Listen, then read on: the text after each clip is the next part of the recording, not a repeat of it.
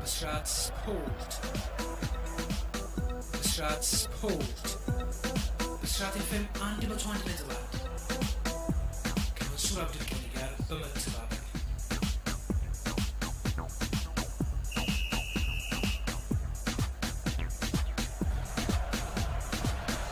Bisrat Sport.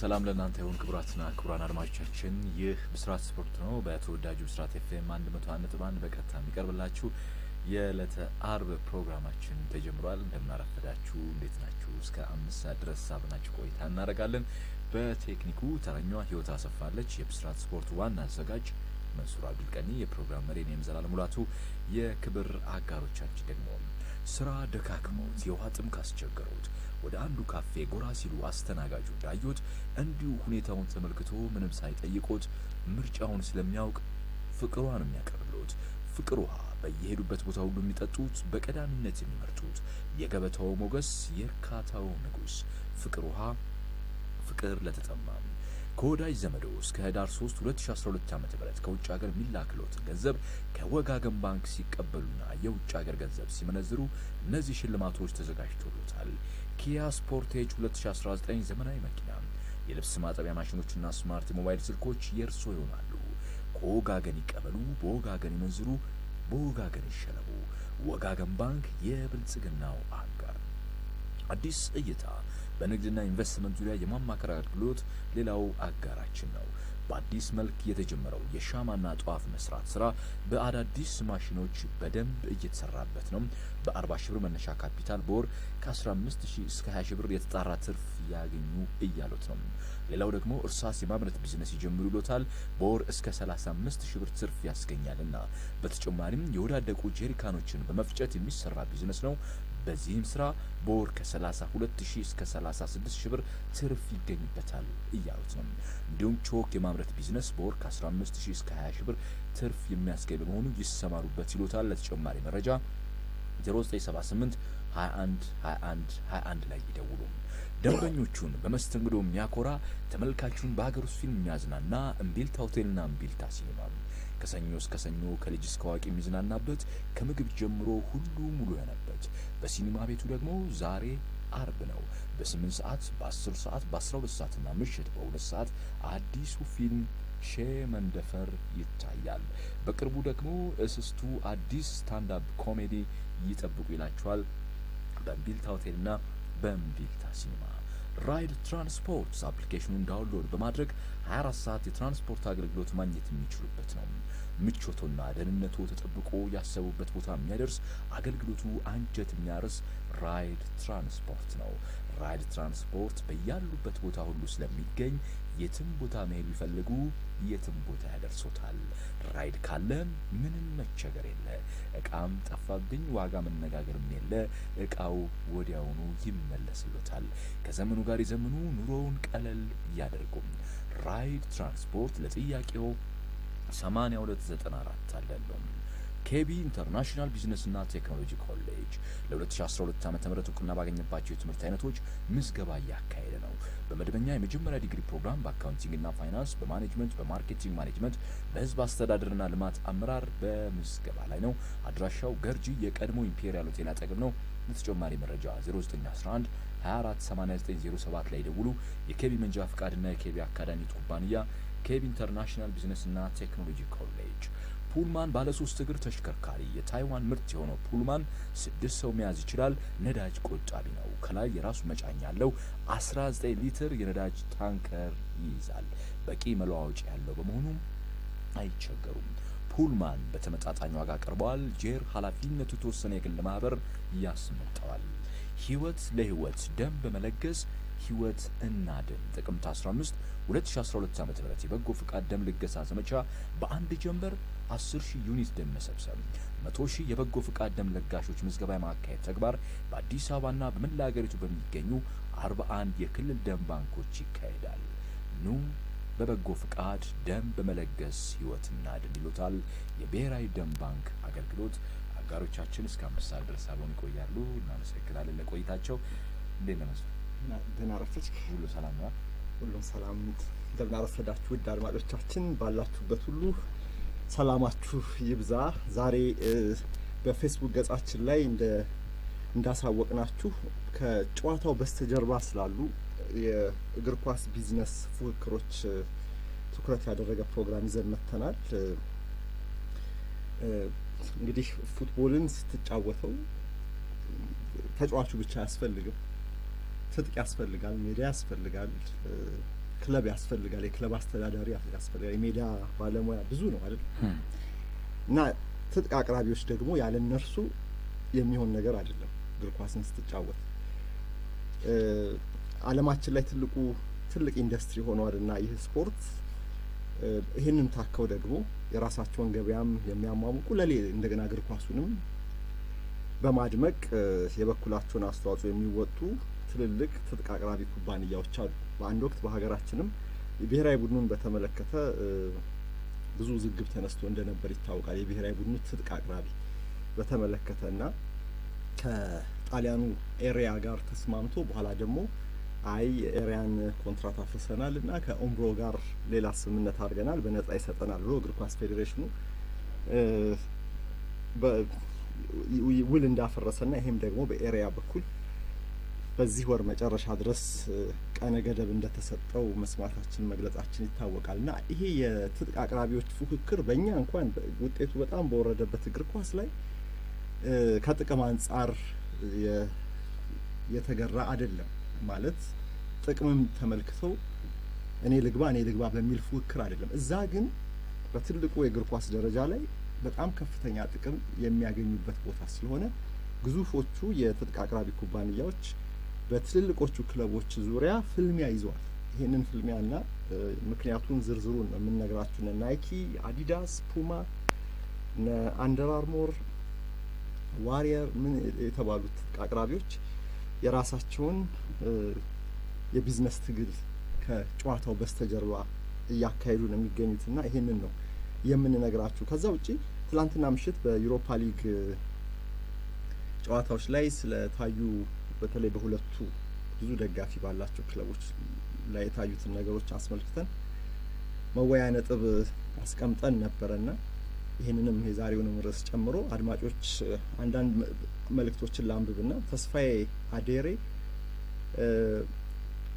የአርሰናል ተከላካዮች መቼ ከስህተት እንደሚጸዱና ቡድኑ መቼም ክሊን ሺት ጎል ሳይቆጠርበት እንደሚወጣ ማየት ነው ናፈቀኝ። የቀድሞቹ የነ አዳምስ የነ ካምቤል የነ ሎረን የአሽሊ ኮል የመከላከል ጥበብና የነበራቸው ቡድን የመምራት ብቃት ታጋይነታቸውና ወኔያቸው ለቡድናቸው የሚከፍሉት መስዋዕትነት ያለፈው ዘመን ብቃት በሪቪው መልክ በክለሳ መልስ ቢያሳዩአቸው ጥሩ ነበር። የአርሰናል ደረጃን ቢመለከቱ ያሉበት ክለብ ክብር ቢያውቁ ካለፈው ትምህርት ቢወስዱ ጥሩ ይሆናል ብዬ ነው ማስበው ይላል ተስፋዬ። ማታ ኡናይ ኤምሪን ፔፔ አዳናቸው እንጂ 72 ሚሊዮን ፓውንድ የተከፈለበት እንጂ ለጥቂት ነበር የተረፉት ይላሉ አንዳንድ አድማጮች። የቅጣት ምት ድንቅ ጎል ማስቆጠሩ ያደንቁታል ፔፔን። የ72 ሚሊዮን ፓውንድ ኒኮላ ፔፔ ተዘዋውሮ መጥቶ ገና መስመሩን የውጤታማነቱን መንገድ እየፈለገ እንደሚገኝ ይታወቃል። ትላንትና ሌላ አይነት አሰላለፍ ይዘው መጥተው ነው ኡናይ ኤምሪ በዩሮፓ ሊግ ላይ ከመሸነፍ ሄዳኑትና ፋሪስ ከቄራ ለምንድን ነው ደስታቸውን አልገለጹም ይላል ፔፔ ጎሉን ሲያስቆጥር። ምክንያቱ ምን እንደሆነ አልገባኝም ነው የሚለው። ሙአዝ አብዱ ደግሞ የነዚህ የትጥቅ አቅራቢዎች ኩባንያ ጉዳይ እግር ኳሱን የጠቀመው ይመስለኛል። ትንሽ ክለቦችን በተለይ ከትልልቅ ክለቦች ጋር ሲጫወቱ የሚያገኙት ብር ራሱን የቻለ ትልቅ እንዲሆኑ የሚያስችላቸው ነው። ቻምፒየንስ ሊግ በገቡ ቁጥር ጠቃሚ ገንዘብና ስፖንሰሮችንም ስለሚያገኙ በእግር ኳስ ውስጥ ገንዘብ መብዛቱ በጣም ጠቅሟቸዋል ለትንንሽ ክለቦች የሚል ሐሳብ አለው። መንሱርና ዞላ ሰላማችሁ ይብዛ እንዴት ናችሁ? እንደኔ የትጥቅ አቅራቢዎቹ መኖር በራሱ ተገቢ ነው ላሉ። ምክንያቱም አንደኛው ለአንደኛው ተመጋጋቢዎች ናቸው። መኪና አቅራቢና መኪና ስፔር ፓርት አስመጪዎች ከሌሉ ምን እንደሚፈጠር መገመት ይቻላል። ስለዚህ ሁለቱም ኳሱም ትጥቅ አቅራቢውም ውበት መሆናቸውን እስማማበታለሁ። ሰላም ለኢትዮጵያ ይላል ነብዩ ይልማ ነኝ ከእንጦጦ ሐመረኖ ገዳም ብሎ ነው የጻፈልን። ሌሎችም ሐሳቦች አሉ አድማጮቻችን። የስፖንሰሮች መብዛት እግር ኳሱ ላይ ብዙ የተለዩ ሐሳቦች እንዲመጡ አድርጓል። ተጫዋቾች ማክሲመም ኤፈርት ወይም ከፍተኛ ጥረት የማድረግ ግዴታቸው እንዲሆን አድርጓል። በዚህም የእግር ኳስ ፉክክር የበለጠ እንዲጦዝም ሆኗል። ጎን ለጎን ግን እግር ኳስ የተጫዋቾችን የአእምሮ ጥንካሬና ብስለት የሚፈታተን እንዲሆን አድርጓል። ኤምሪ ተከላካዮቹን ቀይሮ መግባቱ የሚነግረን ገና የተከላካዮቹን ኬሚስትሪ እንዳልመጣለት ነው ይለናል ኢዮብ ጌታቸው። ደግሞ ሌሎች ማስተያየቶች አሉ። በፕሮግራሙ አጋማሽ ላይ እስቲ እናነባቸዋለን። አድማጮቻችን በፌስቡክ ገጻችን ኢንቦክስ አድርጉልን፣ መልእክታችሁን አድርሱን። አስተያየቶቻችሁ ጥቆማዎቻችሁ ያስፈልጉናል። እንዲሁም ቴሌግራም ቻናላችንን ጆይን አድርጋችሁ የብስራት ስፖርት ቤተሰብ ሁኑ። ዛሬ በእነዚህ ርዕሶች ላይ እንግዲህ እስከ ፕሮግራማችን ማጠናቀቂያ ድረስ እንወያያለን። አድማጮቻችን እንግዲህ በያላችሁበት ሆናችሁ የፌስቡክ ገጻችን በሚተላለፉት መልእክቶች ላይ ሐሳባችሁን እየሰነዘራችሁ ብስራት ስፖርትን እያደመጣችሁ አብራችሁን እስከ ፕሮግራማችን ፍጻሜ ቆይታ ስለምታደርጉ እጅግ በጣም ከልብ እናመሰግናለን። ካፍታ ቆይታ በኋላ እንመለስና ወደ ጉዳያችን በቀጥታ እንገባለን።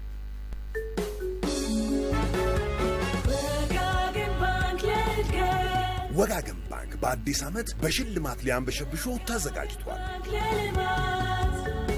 ወጋገን ባንክ ከዘመድ ወዳጅ የባንካችንን ስዊፍት ጨምሮ በዳብሽን፣ ዌስተርን ዩኒየን፣ መኒግራም፣ ሪያ፣ ኤክስፕረስ መኒና በሌሎችም የሐዋላ ድርጅቶች በኩል ከነሐሴ 9 እስከ ዳር 3 2012 ከውጭ የሚላክሉትን ገንዘብ ከባንካችን ሲቀበሉና የውጭ ሀገር ገንዘብ ሲመነዝሩ የመኪናና ሌሎች የዕጣ ሽልማቶችን ከስጦታ ጋር ያዘጋጀሉ መሆኑን በደስታ ያበስራል። አንድ ኪያ ስፖርቴጅ 2019 ዘመናዊ መኪና፣ 5 የልብስ ማጠቢያ ማሽኖች፣ 50 ስማርት ሞባይል ስልኮች የሽልማት ዕጣ ቁጥሩ አገልግሎቱን ሲያገኙ በሞባይል ስልኩ ይደርሱታል። የተላከሉትን ገንዘብ በተደጋጋሚ ከወጋገን ሲቀበሉና የውጭ ሀገር ገንዘብ በባንካችን ሲመነዝሩ ተጨማሪ የዕጣ ቁጥሮችን ያገኛሉ። ከወጋገን ይቀበሉ፣ በወጋገን ይመንዝሩ፣ በወጋገን ይሸለሙ። ወጋገን ባንክ የብልጽግናው አጋር። ከምንጩ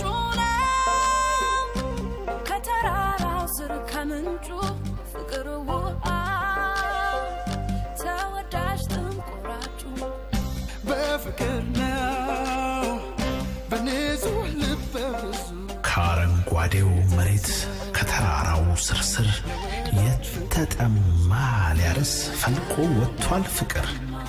ንጹህ እንደ ፍቅር ብሩህ እንዳገሬው ይሁን ሕይወታችን ይድረስልን ወሬው። ፍቅር ውሃ፣ ፍቅር ውሃ፣ ፍቅር ለተጠማ።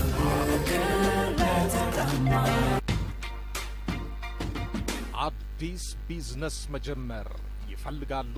የጀመሩት ቢዝነስ አድጎ ይበልጥ እንዲጨምርስ በጥንቃቄ ካሰቡበት አማራጮች አሉ። እነሆ የተሻሻለ መላ ከአዲስ እይታ በንግድና ኢንቨስትመንት ዙሪያ የማማከር አገልግሎት ለአነስተኛ ለመካከለኛና ለከፍተኛ ቢዝነሶች በአጭር ጊዜ አትራፊ የሚያደርጉ የተጠኑና በተግባር የተፈተኑ አማራጮች ለማኑፋክቸሪንግ፣ በአገልግሎት፣ በኢምፖርት ኤክስፖርትና በሌሎችም ዘርፎች ያቀዱት ሥራ ከእርሶ ባህሪና ተሞክሮ ጋር መሄድ አለመሄዱን አጢኖ የሚስማማውን የሚያተርፉበትን በመምረጥ አዋጭነቱን በተግባር የሚያረጋግጡበት አዲስ እይታ ለግለሰቦችም ሆነ ለድርጅቶች የአዋጭነት ጥናት ቢዝነስ ፕላን በተመጣጣኝ ዋጋ ይሰራል። ድርጅቶን በብቃት ማስተዳደር፣ የገበያ ድርሻን ማስፋት፣ የባንክ ብድር ማመቻቸትና ሌሎችም አይነተኛ አማራጮች አሉት። ይምጡ፣ ይጠቀሙበት። አዲስ እይታ አድራሻ ሜክሲኮ ኬኬር ህንፃ ሁለተኛ ፎቅ፣ ስልክ 0978 21 21 21። አዲስ እይታ የቢዝነሱ አለኝታ። ወዴት ነው የምትወስደኝ ባክህ? እንቁላል ፋብሪካ አደባባዩ ፊት ለፊት ወደሚገኘው እምቢልታ ሆቴል። በእርግጠኝነት ትወጂዋለሽ። ያን ያህል ለትራንስፖርት ምቹ ቦታ ላይ መገኘቱ፣ የመዋኛ ገንዳ፣ የተሟላ ዘመናዊ ጂምናዚየም፣ በማይታመን ዋጋ አረፍ ብሎ ለማውጋት ምቹ መኝታ ቤት። ይህ ሁሉ በአንድ ቦታ? መቼ ብቻ እንደደረስን የሚገርም ብፌ አለ። በቃ ማጣጣም። ደግሞ በእምቢልታ ሲኒማ ጥርት ያለ ምስል፣ ኩልል ያለ ድምፅ፣ ደረጃቸውን የጠበቁ የሀገራችን ፊልሞች በ8 በ10 በ12 እና በ2 ሰዓት ይዘው ይጠብቁናል። በእናትህ አስቀድመን ቦታ እንያዝ። እደውል ያሽ በ011 275 8757 ወይም በ011 275 8787 ይደውሉ። እምቢልታ ሆቴልና ሲኒማ። ሻው እንዴት ብዬ ቶሎ መድረስ እችላለሁ? ጫማይቱ ጋር ነው እንዴ? ለምን ቆመታኛለ? ቦርሳዬን አቀብለኝ። እንግዶቹን ሳገኝ የምለብሰው ልብስ የቱ ነው? አሁን እንዴት ብዬ ነው በ30 ደቂቃ ውስጥ የምደርሰው? ሄሎ፣ አቤት። አዎ ነኝ። ገና ከቤት አልወጣሁም። ምን ራይድ? አሁን ይደርሱልኛል? ዋው! ስንት? 8294 ደውዬ። ራይድ የትራንስፖርት ቴክኖሎጂ የተሻለ የትራንስፖርት ግልጋሎት ለማግኘት ቀዳሚ ምርጫው። ራይድ ብለው ይዘዙን። በአቅራቢያው ያለ አሽከርካሪያችን አፍታም ሳይቆይ ይደርስልዎታል። ራይድን በመጠቀም ያለ ስጋት ካሰቡበት ይድረሱ። ጉግል ፕሌይ ወይም አፕል ስቶርን በመጠቀም ራይድ ፓሴንጀር ኢቲ የሚለውን አፕሊኬሽን ወደ ስልኮ በመጫን ወይም 8294 በመደወል የኛን ዓለም ይቀላቀሉ። ራይድ የሃይብሪድ ዲዛይን የንግድ ምልክት ነው። ዘመናዊነት ኑሮን ያቀላል። ራይድ። ህይወት ለህይወት ደም ለግሰን ህይወት እናድን። በመኪና አደጋ በሚከሰት የደም መፍሰስ፣ ለካንሰር ህክምና፣ ለኬሞቴራፒ በሚያስፈልግ የደም እጥረት አንድም ወገን እንዳይሞት እኔ ደም ለግሳለሁ።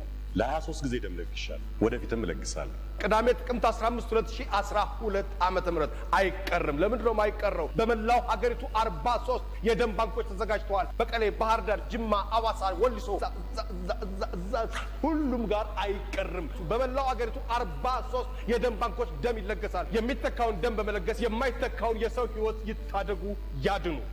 ነዳጅ ሳይበላ ሰርቶ የሚያበላ ፑልማን ባለ 3 እግር ተሽከርካሪ ከታይዋን ሀገራችን ገባ። ፑልማን 6 ሰው አንቀባሮ የሚጭን የህዝብ ማመላለሻ አለው። ዘንቢልና ማዳበሪያ ከተሳፋሪ ጋር አይጨናነቅም። ከላይ መጫኛ አለው። 10 ኩንታል የሚጭን የጭነት ተሽከርካሪም አለው። ፑልማን ጉልበተኛ ባለ 3 እግር ተሽከርካሪ። ፑልማን ገልባጭ አውርድልኝ ዛቅልኝ የለ ራሱ ይገለብጣል። ፑልማን የነዳጅ ታንከሩ 19 ሊትር ይይዛል። አንዴ ከሞሉ 600 ኪሎ ሜትር ይጓዛል። ሰርቪስ በጥራት መለዋወጫ በተመጣጣኝ ዋጋ።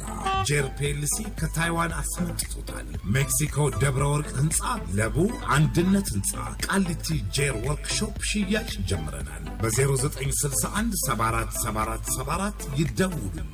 ነዳጅ ሳይበላ ሰርቶ የሚያበላ ፑልማን ባለ 3 እግር ተሽከርካሪ ከጄርፔልሲ። ኬቢ ኢንተርናሽናል ቢዝነስና ቴክኖሎጂ ኮሌጅ ብቃት ያላቸው መምህራንና ምቹ የመማሪያ ክፍሎችን አሟልቶ ለ2012 ዓ.ም ምዝገባ ጀምሯል። እውቅና ባገኘባቸው በመደበኛ የመጀመሪያ ዲግሪ ፕሮግራም በአካውንቲንግና ፋይናንስ፣ በማኔጅመንት፣ በማርኬቲንግ ማኔጅመንት፣ በህዝብ አስተዳደርና ልማት አመራር ምዝገባ እያካሄደ ነው። በቅርቡ ደግሞ በርቀት የመጀመሪያ ዲግሪ፣ በሁለተኛ ዲግሪ ፕሮግራም እንዲሁም በቴክኒክና ሙያ ትምህርት እውቅና ለማግኘት እየተጠባበቀ ይገኛል። ራሱ ባስገነባው አዲስ ህንጻ ለትራንስፖርት አመቺ በሆነ ቦታ ምዝገባ እያካሄደ ነውና ፈጥነው ይመዝገቡ። ኮሌጃችንን ልዩ የሚያደርገው ክፍያው የህብረተሰቡን አቅም ያገናዘበ መሆኑና ትምህርት እንዳይቋረጥ በዘመናዊ ጄኔሬተር ዋስትና መስጠቱ ነው። አድራሻው ገርጂ የቀድሞ ኢምፔሪያል ሆቴል አጠገብ። ስልክ 0911 24 8907። እውቀትን በጥራት የሚገበዩበት ኬቢ ኢንተርናሽናል ቢዝነስና ቴክኖሎጂ ኮሌጅ የኬቢ መንጃ ፍቃድና የኬቢ አካዳሚ እህት ኩባንያ።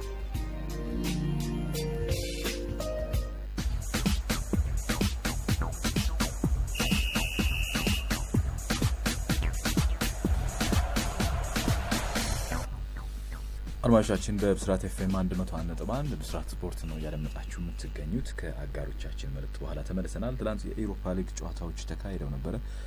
እንግዲህ ብዙ ጨዋታዎች የተደረጉ ቢሆንም የጨዋታዎቹ ሁሉንም ውጤት ለሳይሆን በጣም በርካታ ደጋፊ ያላቸው ማንቸስተር ዩናይትድ እና አርሰናል ጨዋታው ላይ ተካፋይ መሆናቸው የነሱን ውጤትና እነሱን ነጥቦችና ትላንትና ቀደም ብሎ ተደረገው የፓርቲዛን ቤልግሬድ ከማንቸስተር ዩናይትድ ያደረጉት ጨዋታ በሰርቢያ አንድ የተደረገው ጨዋታ ማንቸስተር ዩናይትድ በአንቶኒዮ ማርሻል 43ኛው ደቂቃ ላይ በፍጹም ቅጣት ምት ጨዋታውን 1-0 ማሸነፍ ይችላል። ያው ማንቸስተር ዩናይትድ ከሊቨርፑል የፕሪሚየር ሊጉ ጨዋታ በኋላ በቀጣይነት ያደረገው ትላንትና ጨዋታ ነበረ። በሊቨርፑል ደረጃ ሊቨርፑል ጋር ያሳየውን ብቃት ትላንትና አልተመለከትንበትም። በእርግጥ ያው ጨዋታው ከሜዳ ውጪ ቢሆንም ከበድ ሊል እንደሚችል ይታወቃል። በእርግጥ ግን የጨዋታው ሁኔታ ግን ማንቸስተር ዩናይትድ ይሄን ፓርቲዛን ቤልግሬድን በሰፊ ልዩነት ያሸንፋል ብለን ነበር የጠበቅነው። ምክንያቱም ያለፈውን የሊቨርፑልን ከሊቨርፑል ጋር ይዞት የነበረውን ጨዋታ በዛ ሰዓት ያሳዩት እንቅስቃሴ ይሄን ጨዋታ ይደግሙታል ብለን ነበር የገመትኩት በኔ ግምት። ያም ሆኖ ግን ያው ዋናው ማሸነፍ ነውና 1-0 ማሸነፍ ይችላል። አርሰናልም እንዲሁ ከቪቶሪያ ጊማሬሽ ጋር 3-2 ተለያይቷል። ጨዋታውን በ8ኛው ደቂቃ ላይ ነው ቪቶሪያዎች ያስቆጠሩት በኤድዋርድ አማካኝነት። ከዛ በኋላ በ32ኛው ደቂቃ ላይ ማርቲኔሊ ጎሉን አስቆጥሮ በ75ኛው ደቂቃ ላይ በላካዜት ተቀይሮ የገባው ኒኮላ ፔፔ 80ኛና 90ኛው ደቂቃ ላይ አስቆጥሮ 3-2 ሊያሸንፍ ችሏል። መጀመሪያ አካባቢ ግን የቪቶሪያ ጊማሬሽ እንቅስቃሴ ያስደነግጥ ነበር አርሰናል ላይ። በዚህ ደረጃ ጎል ሲቆጠር በተለይ ሁለቱም ጎሎች 38ኛውና 36ኛው ደቂቃ ላይ ጎሎች ሲያስቆጥሩ የተከላካይ ክፍሉ ምን ያህል ክፍተት እንደነበረበትና በተለይ በግራ በኩል በጣም ተከፍቶ ስንመለከተው ነበር። በተለይ በተከላካይ አማካዩ እና በተከላካዩ መካከል ማለት ነው። አሁን ደግሞ እኮ ሜትላንድ ናይልስ ቦታዬ ካልተጫወትኩ ቦታ ያልነበረም ሲል አልነበረ ትላንትና ቦታውን ሰጥተውት ቀይሩኝ ቦታውን የሚል ይመስለኛልና ትላንትና ጥሩ አልነበረም እንደውም በቦታው ላይ ምናልባት ወይ እስኪ ውሃ ድረስ ሊሆን ይችላል ቦታው ላይ ግን ትላንት በተሰጠው ቦታ ላይ ኳሶች በጣም ሲበላሹበት ነበር ደግሞ ላይ። አዎ እንግዲህ ተከላካዩን በሙሉ ቀይረው ነው የገቡት አሰልጣኙ ኡናይ ኤምሪ። ትላንትና በዚህ ፕሮግራም ላይም ስንል እንደነበረው የራሳቸውን ይሄ ቋሚ አስተላለፋቸውንና የቡድኑን አይደንቲቲ ማውጣት አቅቷቸዋል። ይሄ ሆኖ ደግሞ ከአንድ አመት ከምናምን በኋላ መሆኑ አሰልጣኙ ከዚህ በኋላ ነገሮችን አስተካክለው ወይም መንገዱን አግኝተውት ማሸነፍ ይጀምራሉ፣ ደጋፊው የሚፈልገውን አይነት ቡድን መስራት ይችላሉ የሚለውን ነገር ጥርጣሬ ላይ ጥሎታል።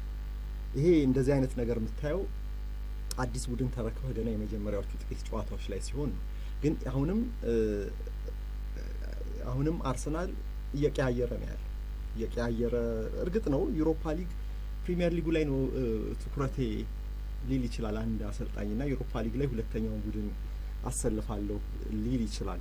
ግን ከወቅቱ አንፃር ግን ያኛው የፕሪሚየር ሊጉን ማስተላለፋቸውም በራሱ ሼፊልድን እንኳን ማሸነፍ የማይችል ሆኖ ስላገኙት የግድ መቀየር እንዳለባቸው ነው የምትረዳውና አሸናፊ ቡድን አይቀየርም። ተሸናፊ ቡድን ደግሞ እየቀየርከው ትሄዳለህ አይደል? ይሄን ተሸናፊ ቡድን ስላላረካቸው ነው እየቀያየሩ ያሉት። ዩሮፓ ሊግ ሆነ ፕሪሚየር ሊግ ሆነ አሁን አርሰናል ለዋንጫ የሚፎካከር ቡድን አይደለም በፕሪሚየር ሊግ።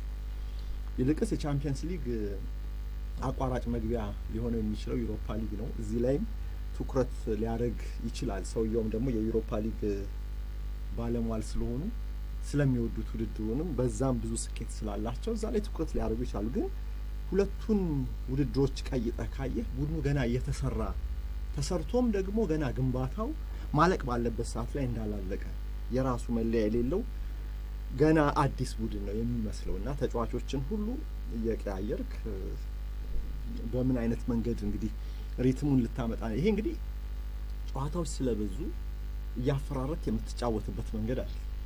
እንደዛ አይደለም። የችግር እንደሆነ ያስታውቃል ቅያሬ እና አሁን አንዱ ጥሩ ነገር ተፈጥሯዊ ፉልባኮቹ እየደረሱላቸው መሆኑ ለአርሰናል ደጋፊዎች የትላንቱ ጨዋታ ያሳዩ። ከሁሉ በላይ ጥሩ ነገር ማሸነፉ ነው። ደጋፊ እንዲሸነፍ አይፈልግም። አሸንፎ መውጣቱ ተቸግሮም ቢሆን ተመርቶም ጀምሮ ቢሆን ምንም ብቻ አሸንፎ መውጣቱ አንድ ነገር። ኒኮላ ፔፔ ማስቆጠሩ እነዚህ ፉልባኮች ደግሞ ወደ ጨዋታ መመለሳቸው እና ሄክቶር ቤሌሪን በጣም ልዩነት አለው። ዘላለም ታክቲካሊ ልዩነት አለው። በእነርሱ መጠቀምና በሌላ መጠቀም በሌላ ፉልባክ ባሉኑ ተጫዋቾች መጠቀም ልዩነት አለውና ለአሰልጣኞች ይሄ አዲስ ነገር አዲስ ምንድነው ጥሩ ዜና ሆኖ ሊቀርብ የሚችል የሜስት ኦዚል ውዝግብ እንደቀጠለ ነው አሁን እንዲያውም ትላንትና ማን ነው ፖል ስኮልስ ሲል ነበር ማንቸስተር ዩናይትድ አርሰናል የሚሸጥ ከሆነ ኦዚል እንዲገዛ ያለ ቢቀበላቸው ያለ አስተያየት ሲሰጥ ነበር ለኦዚል የሚመች ሁኔታ አይደለም አሁን ያለው አርሰናልም ሊሸጠው እንደሚፈልግ ግልጽ አሁን በቃ አያስፈልገኝም በሚል ወይ የተደበቀ ሌላ ነገር ሊኖር ይችላል እንግዲህ ማናቀው የተፈጠረ ነገር ከዛ ውጪ ግን ሰውየው ከሱ ጋር ከዚህ ጀርመናዊ ጋር እቅድ እንደሌላቸው ነው እየታየ የሚገኘው ዘላለም ስለዚህ ብዙ ከፍተኛ ገንዘብ የሚከፈልለት ተጫዋች ስለሆነ ከፔሮሉ ላይ ለማውጣት አርሰናል ክለቡ ራሱ ከምንም ጊዜም በላይ ፍላጎት እንዳለው ነው የምትረዳው ያገለገለህ ካልሆነ ማትጠቀምበት ከሆነ ሸጠህ መጠቀምና የደሞዝ ወጪህን መቀነስ ነው የተሻለ ነው አይደል ከዚህ በኋላ እንደማይፈልገው እኮ ማሳያ ትላንት አለመሰለፉ ራሱ ምልክት አዎ እኮ እሱ ነው እንደዛ ነውና ደጋፊዎች በተለይ ኦዚልን የሚወዱ ደጋፊዎች ተስፋ የሚቆርጡበት አለበዛ አሰልጣኙ ካልተቀየረ በስተቀር አሰልጣኙ ከተቀየረ ቀጣዩ አሰልጣኝ ወይም ኬርቴከሩ አሰልጣኝ ኤምሪ በሚያዩት መልኩ ላያዩት ይችላሉ ነገሩና እድል ሊሰጡት ይችላሉ ግን ደግሞ የበለጠ የአርሰናል የክሪኤቲቪቲ ችግር በጎላ ቁጥር ደጋፊዎች ደግሞ ስለሱ ማሰባቸው የሚቀር አይደለም ትላንትና እንዲያውም አሁን በደንብ ኤምሪ አውት የሚል ጨርቅ መታየት ጀምሯልና በደጋፊ ማህበራዊ ሚዲያ ላይ ይሄ በደንብ የበለጠ መሰማት አለበት ይያሉ ቡድኑ ትላንትና ማሸነፉ ሳይሆን የቡድኑ ወቅታዊ ሁኔታ በአጠቃላይ ደጋፊዎችን የሚያስደስት አልነበር አይደለምና ለዚህ ነው በጣም ለውጥ እየተፈለገ የሚገኘው እንግዲህ ቴርኔይ ቤሌሪን ላካዜት እነዚህ ተመልሰዋል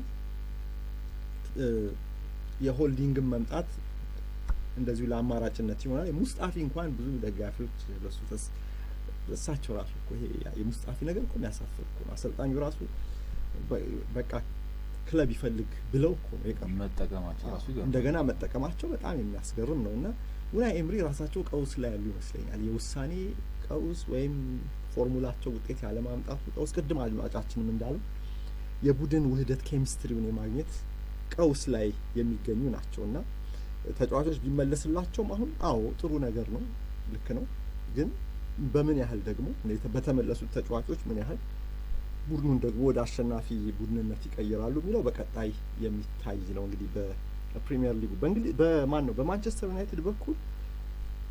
ዩናይትድ በኩልም ያው ነው ተመሳሳይ ነው ምንም አዲስ ነገር አሸነፈም ተሸነፈም አቻወጣም ያው የሶልሻየር መልክ ያለው ቡድን አሁንም ትላንትና የታየው ይሄ ነው በፍጹም ቅጣት ምት ያሸነፈው ቡድን የሚፈለገው ማንቸስተር ዩናይትድ በጣም ሩቅ ነው ያለው አሁን ካለበት ደረጃ አንፃር ብዙ ርቀት መሄድ አለበት እና ደጋፊው እያሸነፈም ደስታውን አይገልጽም እያሸነፈም ለውጥ ይፈልጋል እያሸነፈም ተቃውሞ ነው የሚያሰማው እንዲያውም ትላንትና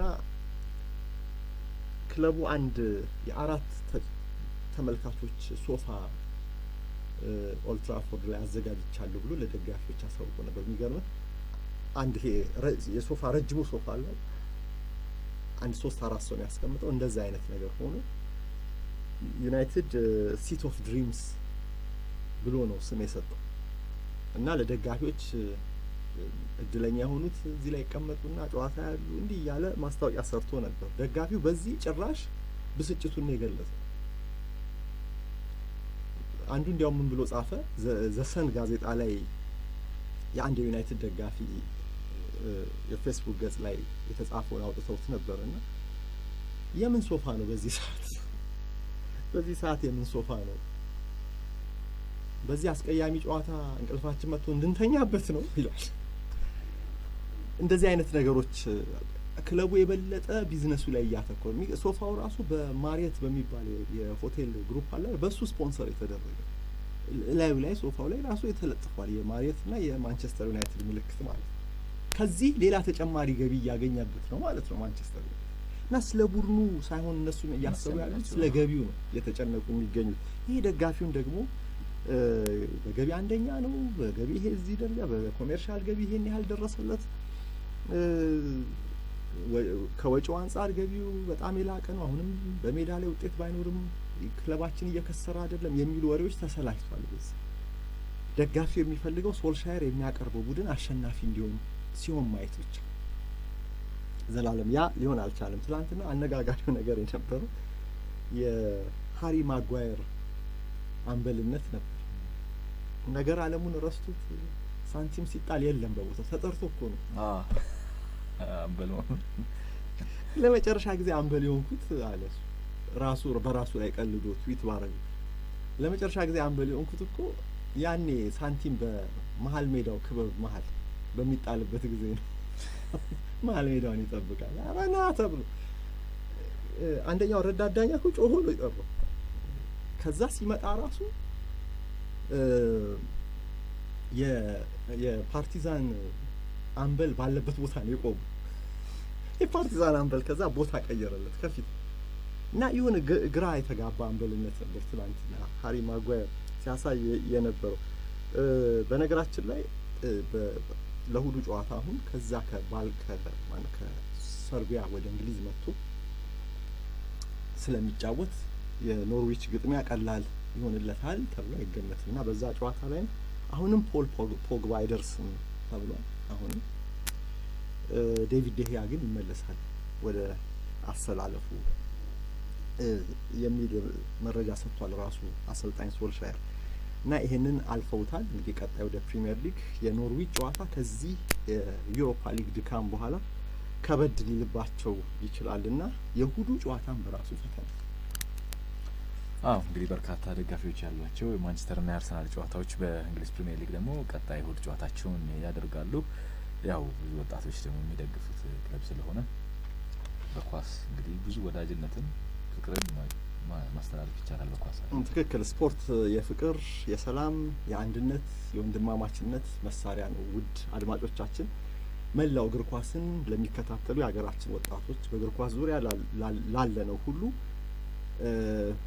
ጠብን፣ ሁከትን፣ ጥላቻን፣ መቃቃርን እናስወግድ ይላል ብስራት ስፖርት። በጠበኝነትና ክፉ ነገሮችን በማድረግ የሚመጣ ትርፍ የለምና ምክንያታዊ እና ሰላማዊ መንገዶች ናቸው የሚያዋጡንም በጋራ የሚያሳድጉንም ይህችን ሀገር ለሚቀጥለው ትውልድ በሰላም እና በእድገት እናስተላልፋት ዘንድ የአሁኑ ወጣቶች ኃላፊነት አለብንና ምክንያታዊነት፣ ሰላማዊነት፣ ወንድማማችነትና ኢትዮጵያዊነት ኢትዮጵያዊ ወገኔ የምንል ወጣቶች መሆን አለብን። ብስራት ስፖርት ከፖለቲካዊ አቋም እና ከፖለቲካዊ ጉዳዮች ነፃ ነው። ፖለቲካዊ መልእክት አይደለም። ይሄ የወንድማማችነት እና የፍቅርን፣ የሰላምን፣ የመተባበርን አንዳችን ለሌላችን የማሰብን መልካም የሆነ ቅዱስ የሆነ መልእክት እያስተላለፍን ነው የምንገኘው። ሁላችንም ወጣቶች በዚህ በኩል ኃላፊነት አለብንና ወገናችንን የመውደድ ከወገናችን ጋር በምክንያት የመከራከር የተለያየ ሀሳብ ቢኖረንም እንኳን በተቃራኒ ሀሳብ ምክንያታዊ ሆነን እየተከራከርን አብረን ዘመንን መሻገር ነው ያለብን እንጂ ጠብና ጥላቻ ወዴትም አያደርሰንምና መላው እንግዲህ በእግር ኳስ አካባቢ ያለን ወጣቶች በስፖርት መንፈስ ነውና ይሄንን ፕሮግራም የምንሰራው በስፖርት መንፈስ ነውና በአንድ ላይ ያለ ነው። እነዚህን መጥፎ ነገሮችን ከመካከላችን ማስወገድና ሀገራችንን መጠበቅ በሰላምም ለሚቀጥለው ትውልድ ማሸጋገር ይኖርብናል። የተቃውሞ የፖለቲካ አቋም ሊኖር ይችላል። በዚህ በኩል ብስራት ስፖርት የሚለው ነገር የለም። ግን ሁሉ ነገር በሰላም መሆንን አለበት የምንለውና ወንድማችንን እህታችንን ኢትዮጵያውያንን እርስ በርሳችንን ማክበር መከባበር ይኖርብናል። ስፖርትም ዋናው መንፈሱ ይሄ ነው። ወንድማማችነት፣ ፍቅር፣ ሰላም፣ ወዳጅነት ነውና ይሄንን አክብረን እንራመድ ወደፊት ማለታችን። ብስራት ስፖርትም የሚለው ያው አንድ እንሁን፣ አንድነታችን ለመለወጥ ለማድረግ ሰላምን ለመፍጠር አንድነት ያስፈልጋልና ለሁላችንም ሰላማችን በያላችን በይብዛ ይፈጣሪ ሀገራችንን ሰላም ያድርግልን እንላለን። ወደ ቀጣዩ ጉዳያችን ለፍ እንግዲህ ከጨዋታው በስተጀርባ ያሉ የቢዝነስ ተፎካካሪዎች አሁን በየክለቡ እየተመለከተን ነው። ትጥቅ አቅራቢዎች ማለታችን ነው። አሁን እንግዲህ ታዋቂ ክለቦች በተነሱ ቁጥር ስማቸው በቀዳሚነት የሚጠቀሰው ከጀርባ ያሉ ሞተሮች ማለት እንችላለን የትጥቅ አቅራቢዎች ናቸው። አሁን ከክለቦች አልፎ ደግሞ ዝነኛ ተጫዋቾችን የግላቸው ትጥቅ አቅራቢ ለመሆን ራሱ ሽኩቻው ራሱ ቀላል አይደለም። ራሱን የቻለ አንድ ኳስ ጨዋታ ውድድር ይመስላል አይደል?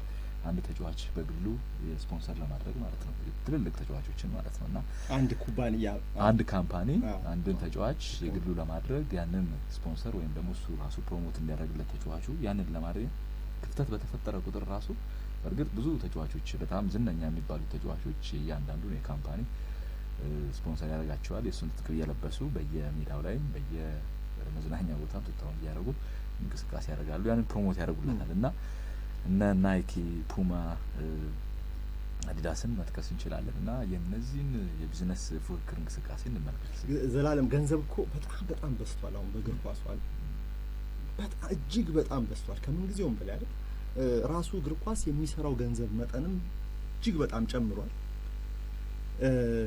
ገንዘብን ኢንቨስት ተደርጎበት የሚያከስር መስክ አይደለም። ስትመለከተው ጠቅለል አድርገህ ካየው አትራፊ መስክ ነው። ግን የሚከስሩ ብዙ ክለቦች አሉ። ከስራው ግን ተቋሙን ራሱ እንደ አሴት ይዘው ይቀጥላሉ። አንድ አድማጫችን ግርማ የምናለን ግርማ የሙሉ የዘወትር አድማጫችን እንዴ ኩቲኖ በ100 ሚሊዮን ይሸጣል፣ ፉልሃም ግን 80 ሚሊዮን ነው የሚሸጠው ይሉናል። ምንድነው ይሄ ነገር እያለ ቀደም ስመለከት ነበር መልእክቱ። አንድ ክለብ ራሱን የቻለ ተቋም ነውና ውጤቱ እየወረደ ሲመጣ ተጽዕኖ እየወረደ ሲመጣ የብራንድ ዋጋው እየወረደ ሲመጣ አጠቃላይ ዋጋው ይወርዳልና በታች ዲቪዚዮን ያለና በፕሪሚየር ሊግ ላይ ያለ ክለብ እኩል አይደለም። እንደ ንግድ ኩባንያ እንመልከታቸው እና በኋላ ከአንደኛው ባለቤት ለሌላኛው ባለቤት አሳልፎ ሲሸጥ ማለት ነው ዋጋቸው እንደዚህ ይለዋወጣል። አንዳንድ ተጫዋቾች ከትንሽ ክለብ በላይ አነስ ካሉት ክለቦች በላይ ዋጋ አላቸው እሱ እንዳለው እና ፉትቦል በመሰረቱ አትራፊ ቢዝነስ ግን ሁሉም ያተርፋል ማለት ግን አይደለም። አክሳሪም ነው። ብዙዎች ይከስራሉ። በተለይ ትርፋማነቱ ላይ ጥቂት ሊጎች ላይ ያለ ትርፋማነት ፕሮፌሽናል ክለቦች እና ፕሮፌሽናል ሊግ ስራቸው ይሄ ነው። በእግር ኳሱ ቢዝነስ ገንዘብ ማግኘት ነው መጀመሪያ። በሱ ዙሪያ ያሉ ማህበረሰቦችን መጥቀም ነው። ለተጫዋቾች ደሞዝ ይከፍላሉ፣ ለሰራተኞች ደሞዝ ይከፍላሉ። ተቋሙም ራሱ እንደ ንግድ ተቋም እያደገ እንደ ኩባንያ እንዲሄድ ያደርጋሉ እና በዚህ ዙሪያ የሚፈሰው ገንዘብ እጅግ በጣም ከፍተኛ ነው። በ2017-18 የውድድር ዘመን ብቻ በአምስቱ ታላላቅ ሊጎች የጨዋታዎችን የቴሌቪዥን ስርጭት መብት ለመግዛት የተከፈለውን ገንዘብ ብናየው 8.518 ቢሊዮን ዩሮ ነው። በአንድ የውድድር ዘመን ነው ማለት በአምስቱ ሊጎች ማለትም በእንግሊዝ፣ በስፔን፣ በጣሊያን፣ በጀርመንና በፈረንሳይ ሊጎች ቴሌቪዥን ጣቢያዎች፣ ዓለም አቀፍ ቴሌቪዥን ጣቢያዎች፣ የሀገር ውስጥ ቴሌቪዥን ጣቢያዎች ለአንዱ አመት ብቻ የከፈሉት ድምር የስርጭት መብት ዋጋ 8.518 ቢሊዮን ዩሮ ነው። ይህንን በዛሬው የምንዛሬ ዋጋ አሁን ወጋገን ባንክ ፓርትነራችን ወጋገን ባንክ ድረገጽ ላይ የተቀመጠውን የምንዛሬ ዋጋ ብናየው በዛሬው ምንዛሬ 279 ቢሊዮን 407 ሚሊዮን 346 ሺህ ብር ይመጣል። ይሄ ደግሞ የኢትዮጵያ ፌዴራል ዲሞክራሲያዊ ሪፐብሊክ መንግስት የዘንድሮ አመታዊ በጀትን ብናየው 386.9 ቢሊዮን ብር ነው። ከሀገራችን አመታዊ በጀት 72.2 በመቶን መሸፈን ይችላል ማለት ነው። ይሄ እንግዲህ ከእግር ኳስ የተገኘ ገቢ መሆኑን ማሰብ አስፈላጊ ነው።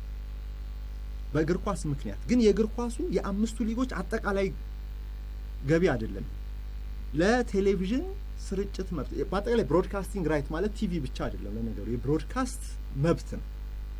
በፌስቡክ ልታስተላልፈው ትችላለህ፣ በሬዲዮ ልታስተላልፈው ትችላለህ፣ በሌሎች ማህበራዊ መገናኛዎች ልታስተላልፈው ትችላለህ። ይሄንን መብት ጠቅለል ተደርጎ ይሸጣልና በአንድ ሲዝን እንግዲህ ሁለት ሲዝን አልፏል። አሁን 2017-18 አሁን ዘንድሮ 2019-20 ነን ያለ። አሁን የበለጠ ያደገ ነው ሄደውና ከ8.5 ቢሊዮን የላቀ ሊሆን ይችላል ብለህ መገመት ትችላለህ። አምስቱ ሊጎች ለቴሌቪዥን ለብሮድካስት መብት ብቻ ሸጠው ያገኙት የሀገራችንን 72.2 በመቶ በጀት መሙላት ይችላል በአንድ አመት ያገኙት። ሌላውስ ገቢ ካየኸው አጠቃላይ ገቢው አሁን እንግዲህ በአውሮፓ ትልቁ ገቢ የእግር ኳስ ኢንዱስትሪ በአጠቃላይ ከ60 ቢሊዮን ፓውንድ በላይ ልቆ ይገኛል ይላሉ ጥናቶች እንደሚያሳዩት።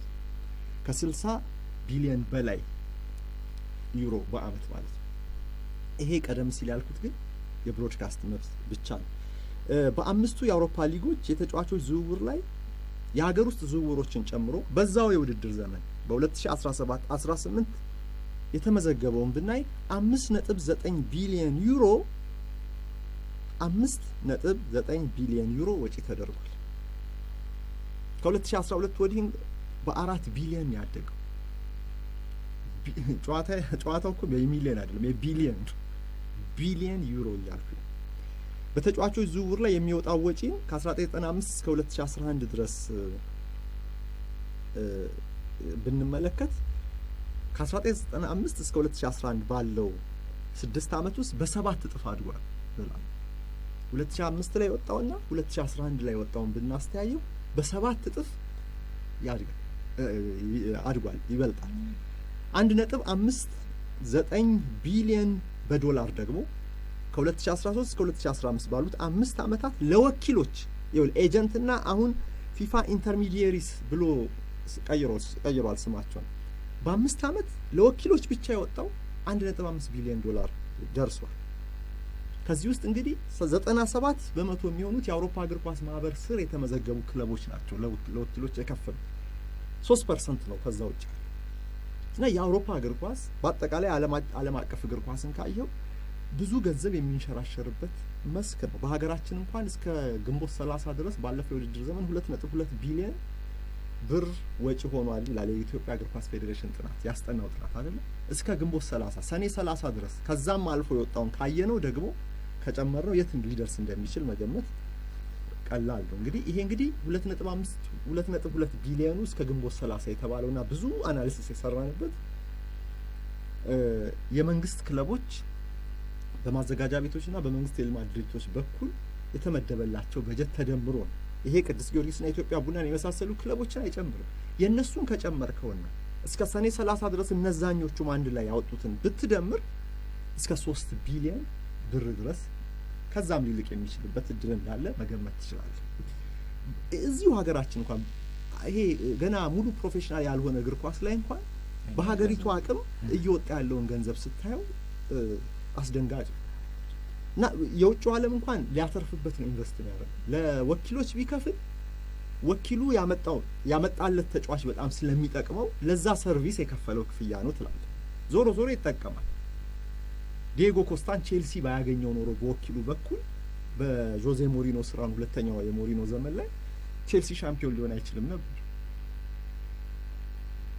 ታስታውሳለህ? ምክንያቱም በጣም ከባድ ፉክክር ነበረ። ውሉን አፍርሶ ቼልሲ ከአትሌቲኮ ሲያመጣው ሌሎች ክለቦችም ይፈልጉት ነበር። ግን ጆዜ ሞሪኖ ከወኪሉ ጋር በነበራቸው ከጆርጌ ሜንዴዝ ጋር ባላቸው ግንኙነት ዲየጎ ኮስታን ለራሳቸው ማድረግ ቻሉ። ስለዚህ ይሄ ወኪል ለክለቡ ጥቅም ሰጥቷልና ክለቡ በኮስታ አትርፏልና ያገልግሎቱ ተከፋይ ቢሆን አይገርም ይከፈላል። እና ክፍያው ለኢንተርሚዲየሪስ ወይም ለወኪሎች የሚከፈለው ክፍያ እንዲሁ በስቷል ተብሎ ክርክር ሊነሳ ይችላል። ግን ያለ ጥቅም ደግሞ አይደለም፣ ጥቅምም አለ። እና ወኪሎችም የምህዳሩ የስነ ምህዳሩ አካል ናቸው። የእግር ኳሱ ስነ ምህዳር አካል ናቸው። እንደ ክለቦች፣ እንደ ደጋፊዎች፣ እንደ ሚዲያ፣ እንደ ሌላም በዙሪያው እንዳሉት ወኪሎችም ኢንተርሚዲየሪስ ደላሎችም ቢሆኑ ህጋዊ ደላሎች ማለት ነው። እነርሱም ቢሆኑ ተጠቃሚዎች ሆነው እነሱም እየጠቀሙ ነው ራሳቸውን የሚጠቅሙት። እና አሁን እንኳን በሀገራችን እጅግ በጣም እየተንሰራፋ ነው በመንለው የእግር ኳስ ቤቲንግ ወይም የእግር ኳስ ውርርድ የተስፋፋ ነው በጣም አይደለም። በዙሪያችን ይታወቃል መቼም በየሰፈሩ በየአካባቢው ያለው ነገርና ወጣቶች በአግባብና በኃላፊነት እንዲጫወቱት ነው መምከር ያለብን። ህጋዊ እስከሆነ ድረስ ህገ ወጥ ነው ማለት አትችልም እና ህጋዊ አድርጎት መንግስት ተቀብሎታል። ግን በአግባቡና በጥንቃቄ ነው ቢጫወቱት። አለበለዚያ የሚያመጣው ቀውስ ቀላል አይደለም በራስህ ላይ የሚያመጣውና ጥንቃቄ ይፈልጋል በአግባቡ ማለት ነው። ይሄ ደግሞ ከ18 ዓመት በታች የሆኑ ልጆች እንዲወራረዱበት አይፈቀድም እና እዚህ ላይም ጥንቃቄ ማድረግ እንዲሁ ያስፈልጋል። እርግጥ ነው ለቻሪቲ ከገቢው ላይ ለበጎ አድራጎት የሚሰጥ ነገር አለውና በአንድ በኩል ይሄ ነገር ጥሩ ነው ለበጎ አድራጎት ከዛ ላይ እንዲሰጥ የማድረጉ ግዴታ። ግን ውድ አድማጮች በመላው ዓለም አንድ ጥናት ልንገራችሁ። በመላው ዓለም በእግር ኳስ ብቻ ሳይሆን በሁሉም ስፖርቶች የስፖርት ውርርድ ገበያ አሁን 3 ትሪሊዮን ዶላር ደርሷል። 3 ትሪሊዮን ዶላር ፎርፎርቱ መጽሔት ባለፈው ወር ያወጣው አንድ ጥናት ጠቅሶ ያወጣው ሪፖርት እንደሚያሳየው ከ3 ትሪሊዮን ዶላር ውስጥ 90% ያህሉ ህገወጥ ነው።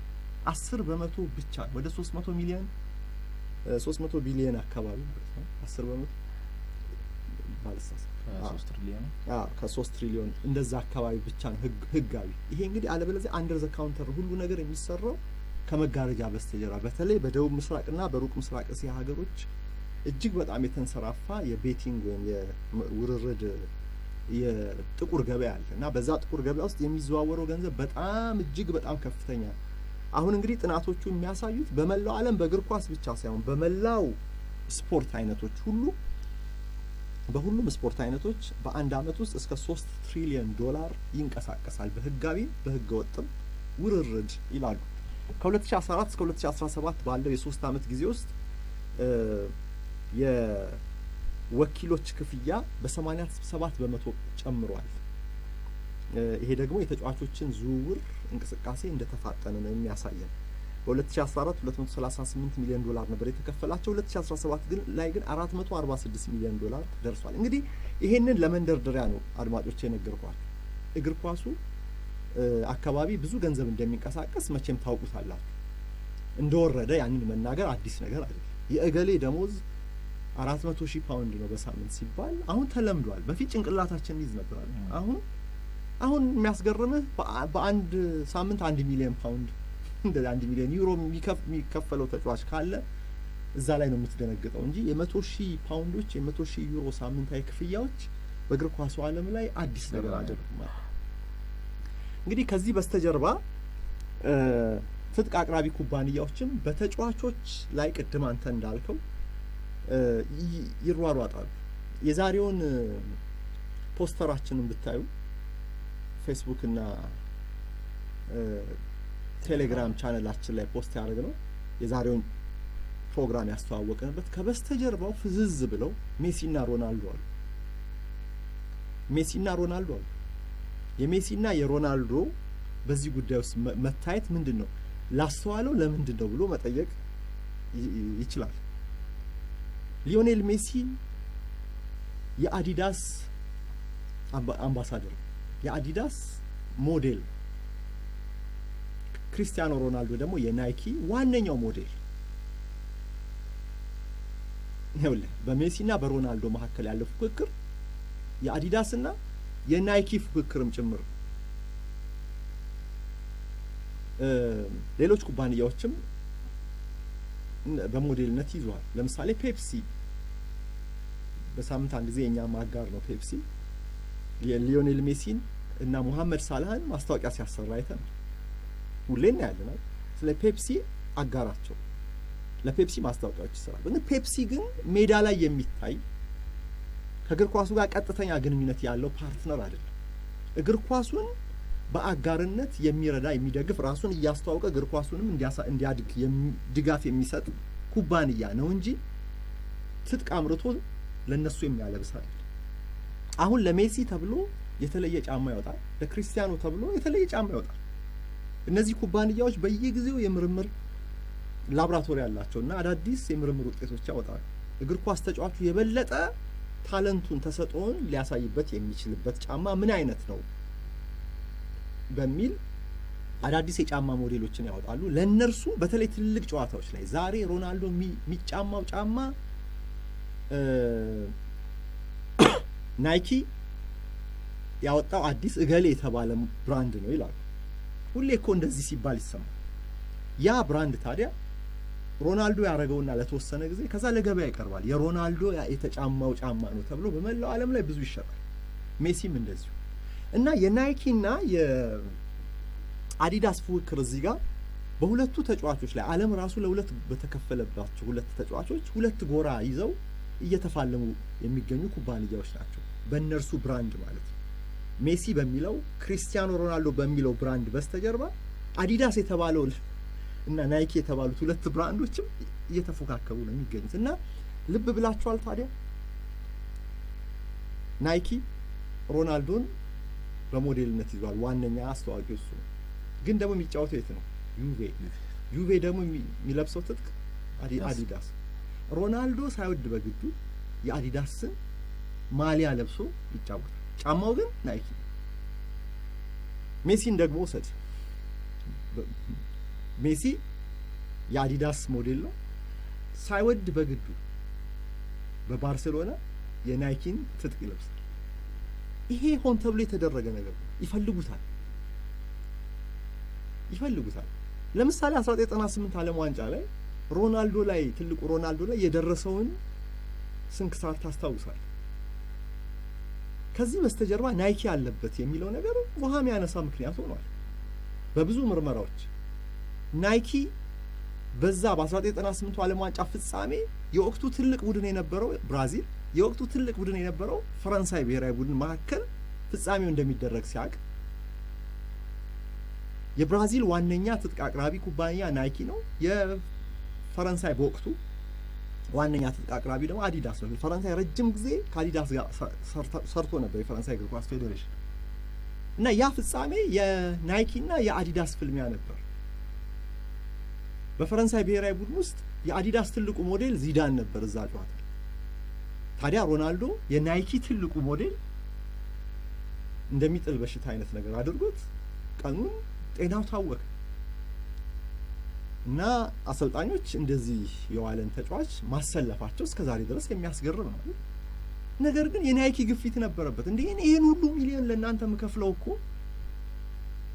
በእንደዚህ አይነት አጋጣሚ ላይ ሞዴሌ ጫማውን አድርጎ እንዲታይ በልጦ ለመገኘት ሮናልዶ መግባት አለበት የሚል ክፉ ምክር ከበስተጀርባ ተመክረው በዚህ ጫና ውስጥ ነው ሪካርዶ ቴክሴራ የብራዚል ብሔራዊ ቡድን የብራዚል እግር ኳስ ፌዴሬሽን ፕሬዚደንት የነበሩት ወቅቱ ከብራዚል ብሔራዊ ቡድን ባለስልጣናት ጋር ከአሰልጣኞች ጋር ተነጋግረው ሮናልዶ እንደገና ሮስተር ውስጥ እንዲገባ የቡድኑ ዝርዝር ውስጥ እንዲገባ ያደረጉት እንጂ መጀመሪያ ኤድሙንዶ ነበር የተላለፈው እንዲያውም የጨዋታ አስተላለፍን የምታሳውቅበት ሰዓት አልፏል እንዲቀየር ሲጠይቁ ብራዚሎች ኤድሙንዶ ይሰረዝና መጀመሪያ ኤድሙንዶን ብለናቸዋል እሱ ይሰረዝና ሮናልዶ ይግባልን ያሉ ሲሉ ሰዓቱ ሁሉ አልፏል እና ሮናልዶ ፈዞ ነው ያለው በዛ ጨዋታ በወቅቱ ከነበረው ብቃት አንፃር ተጫወተ ማለት አይቻልም በወቅቱ ትልቅ ብዙ ይተጠበቅበት ነበር እና ይሄ ምን የናይኪ እና የአዲዳስ ፍልሚያ ውጤት ነው አሁንም ታዲያ በዚህኛው አሁን ባለንበት ዘመን ላይ በእነዚህ ሁለት ተጫዋቾች ላይ ይሄ ፍልሚያ አለ ከበስተጀርባ ይጋልቧቸዋል ገንዘብ እየሰጡ የራሳቸውም ገቢ ነው ግን ደግሞ ሳይጠቅሙም አይደለም ይሄን ደግሞ እንደ ክፋት ማየት የለብንም ሙሉ ግን የንግድ ፉክክሩ በጣም ከባድ ዘላል ዛሬ በእንግሊዝ ፕሪሚየር ሊግ ያሉትን 5 ክለቦች ትልቆቹን ክለቦች ብናይ ወይ በአዲዳስ ወይ በናይኪ ወይ ደግሞ ሌላ ሶስተኛ አለ በፑማ ስፖንሰር የተደረጉ ናቸው ማንቸስተር ዩናይትድ ከአዲዳስ በአመት 75 ሚሊዮን ፓውንድ ያገኛል ይዝቃል ነው የሚባለው እባክህ ትጥቄን ልበስልኝ እኔ በሰዓቱ አቀርብልሃለሁ ማሊያውን ቁምጣውን ገንባሌውን የላብ መጥረጊያውን ከፈለክ ቦርሳውን ምን ሁሉን ነገር አቀርባለሁ እንደገና ደግሞ 75 ሚሊዮን ፓውንድ በአመት እከፍልሃለሁ ነው የሚል አዲዳስ 75 ሚሊዮን በማግኘት ማንቸስተር ዩናይትድ አንደኛ ከፕሪሚየር ሊግ ከትጥቅ አቅራቢ ሁለተኛው ማን ነው ማንቸስተር ሲቲ ነው ሲቲ በቅርቡ የተፈራረመው ኮንትራክት 65 ሚሊዮን ፓውንድ በአመት ከፑማ ገቢ እንዲያገኝ አስችሎታል እነግራችኋለሁ ምክንያቱም እናንተ ብቻ የብራንዶቹን ማንነት እዩ ማንቸስተር ዩናይትድ እና ማንቸስተር ሲቲ የደርቢ ተፎካካሪዎች ናቸው አዲዳስ እና ፑማ ለማን ዩናይትድ አዲዳስ ለማንቸስተር ሲቲ ፑማ ታዲያ ቀደም ስትለን የነበረው እኮ አዲዳስ እና ናይኪ ናቸው ተጻራሪ ፑማ ምን አመጣው እንደምትሉኝ አልጠራጠርም ግን ቆይ ያዛርጉት እሱ ሶስተኛው ቼልሲ በናይኪ ነው ስፖንሰር የሚደረገው በአመት 60 ሚሊዮን ፓውንድ የሚከፈለው ይሄ ኮንትራክት ከናይኪ ቼልሲን ተጠቃሚ ያደርገው በአመት 60 ሚሊዮን ፓውንድ አራተኛ አርሰናል ነው ከአዲዳስ 60 ሚሊዮን ፓውንድ በአመት ቅርብ ጊዜ ድረስ ማን ነበር ስፖንሰር ሲያደርገው ነበር አርሰናል ፑማ አምስተኛው ቶተንሃም ናይኪ አርሰናል አዲዳስ አልኳችሁ ቶተንሃም ናይኪ 30 ሚሊዮን ፓውንድ በአመት ለቶተንሃም ይከፍላል ምክንያቱ ምንድነው ለምንድነው እነዚህ ትልልቅ ኩባንያዎች ናቸው ግን ደርቢዎች ላይ ግን የሚፈራረቁት ደግሞ የበለጠ የገበያ ተፎካካሪዎች ናቸው አዲዳስም ናይኪም ፉክክራቸውን ታውቃላችሁ ቅድም በሮናልዶ ሜሲ ምሳሌ ነግሬያቸዋለሁ በሮናልዶ በዚዳን ምሳሌ ነግሬያቸዋለሁ ፑማ ግን እዚህ ጋር መጣ ፑማም አዲዳስን በተቃርኖ የሚያይበት ናይኪ የሚመስል ባህሪ አለው ለምንድነው እናይዋለን አርማዎቻችን ካጋሮቻችን ማላ አንዱ አዲስ እይታ ነው አሁንም አዳዲስ ስራዎችን ያሳየ ይገኛል በአነስተኛ ካፒታል አትራፊ ቢዝነስ የሆነው ሻማ የማምረት ስራ በአዳዲስ ማሽኖች በተለየ ሁኔታ በአዲስ መልክ እየተሰራ ነው ያሉት ነው በጥሬ አቅርቦት በኩል አቅርበዋል እንዲሁም የገበያ ትስስርን ይፈጥራሉ ለሰልጣኞችም ሰርቲፊኬት ሁሉ ይሰጣሉ አዲስ እይታዎች በሻማ ስራ በ40 ሺህ ብር መነሻ ካፒታል በወር ከ15000 እስከ 20000 ብር ትርፍ ያስገኛል ይያሉ ነው ሌላው ደግሞ እርሳስ የማምረት ቢዝነስ ሲሆን መነሻ ካፒታሉም 600 ሺህ ብር ነው የዚህን 20% ወይንም 120 ሺህ ብር ያለው ሰው መስራት ይችላል በቀን 3000 እና ከዛ በላይ የተለያዩ እርሳሶችን በቀላሉ በማምረት በወር እስከ 35 ሺህ ብር ትርፍ ይገኝበታል የጥሬ ዕቃ አቅርቦትም አለ ይያሉ ነው በተጨማሪም የወዳደቁ ጄሪካኖችን በመፍጨት የሚሰራ ቢዝነስ ነው መነሻ ካፒታሉ 500 ሺህ ብር ሲሆን የዚህን 20% ወይንም 100 ሺህ ብር ያለው ሰው ወደዚህ ቢዝነስ መግባት ይችላል ማሽኖቹ በቀን 1500 ኪሎ ግራም እና ከዛ በላይ መፍጨት አቅም አላቸው ፕላስቲኮችን ሪሳይክል በማድረግ በወር ከ32 ሺህ ብር እስከ 36 ሺህ ብር ትርፍ ይገኝበታል እንዲሁም ቾክ የማምረት ቢዝነስ ነው መነሻ ካፒታሉ ደግሞ ከ100 ሺህ ብር እስከ 150 ሺህ ብር ሲሆን ማሽኖቹ በአንድ ጊዜ ጥራት ያላቸው 400 ቾኮችን ያመርታሉ ቾክ የማምረት ቢዝነስ አሁን በብዛት የሚፈለግበት ወቅት በመሆኑ በወር ከ15000 እስከ 20000 እየተጣራ ትርፍ ይገኝበታል ይላሉ አዲስ እይታን ሜክሲኮ ኬኬርንጻ ሁለተኛ ፎቅ ቢሮ ቁጥር 227 ቢመጡ ያገኙታል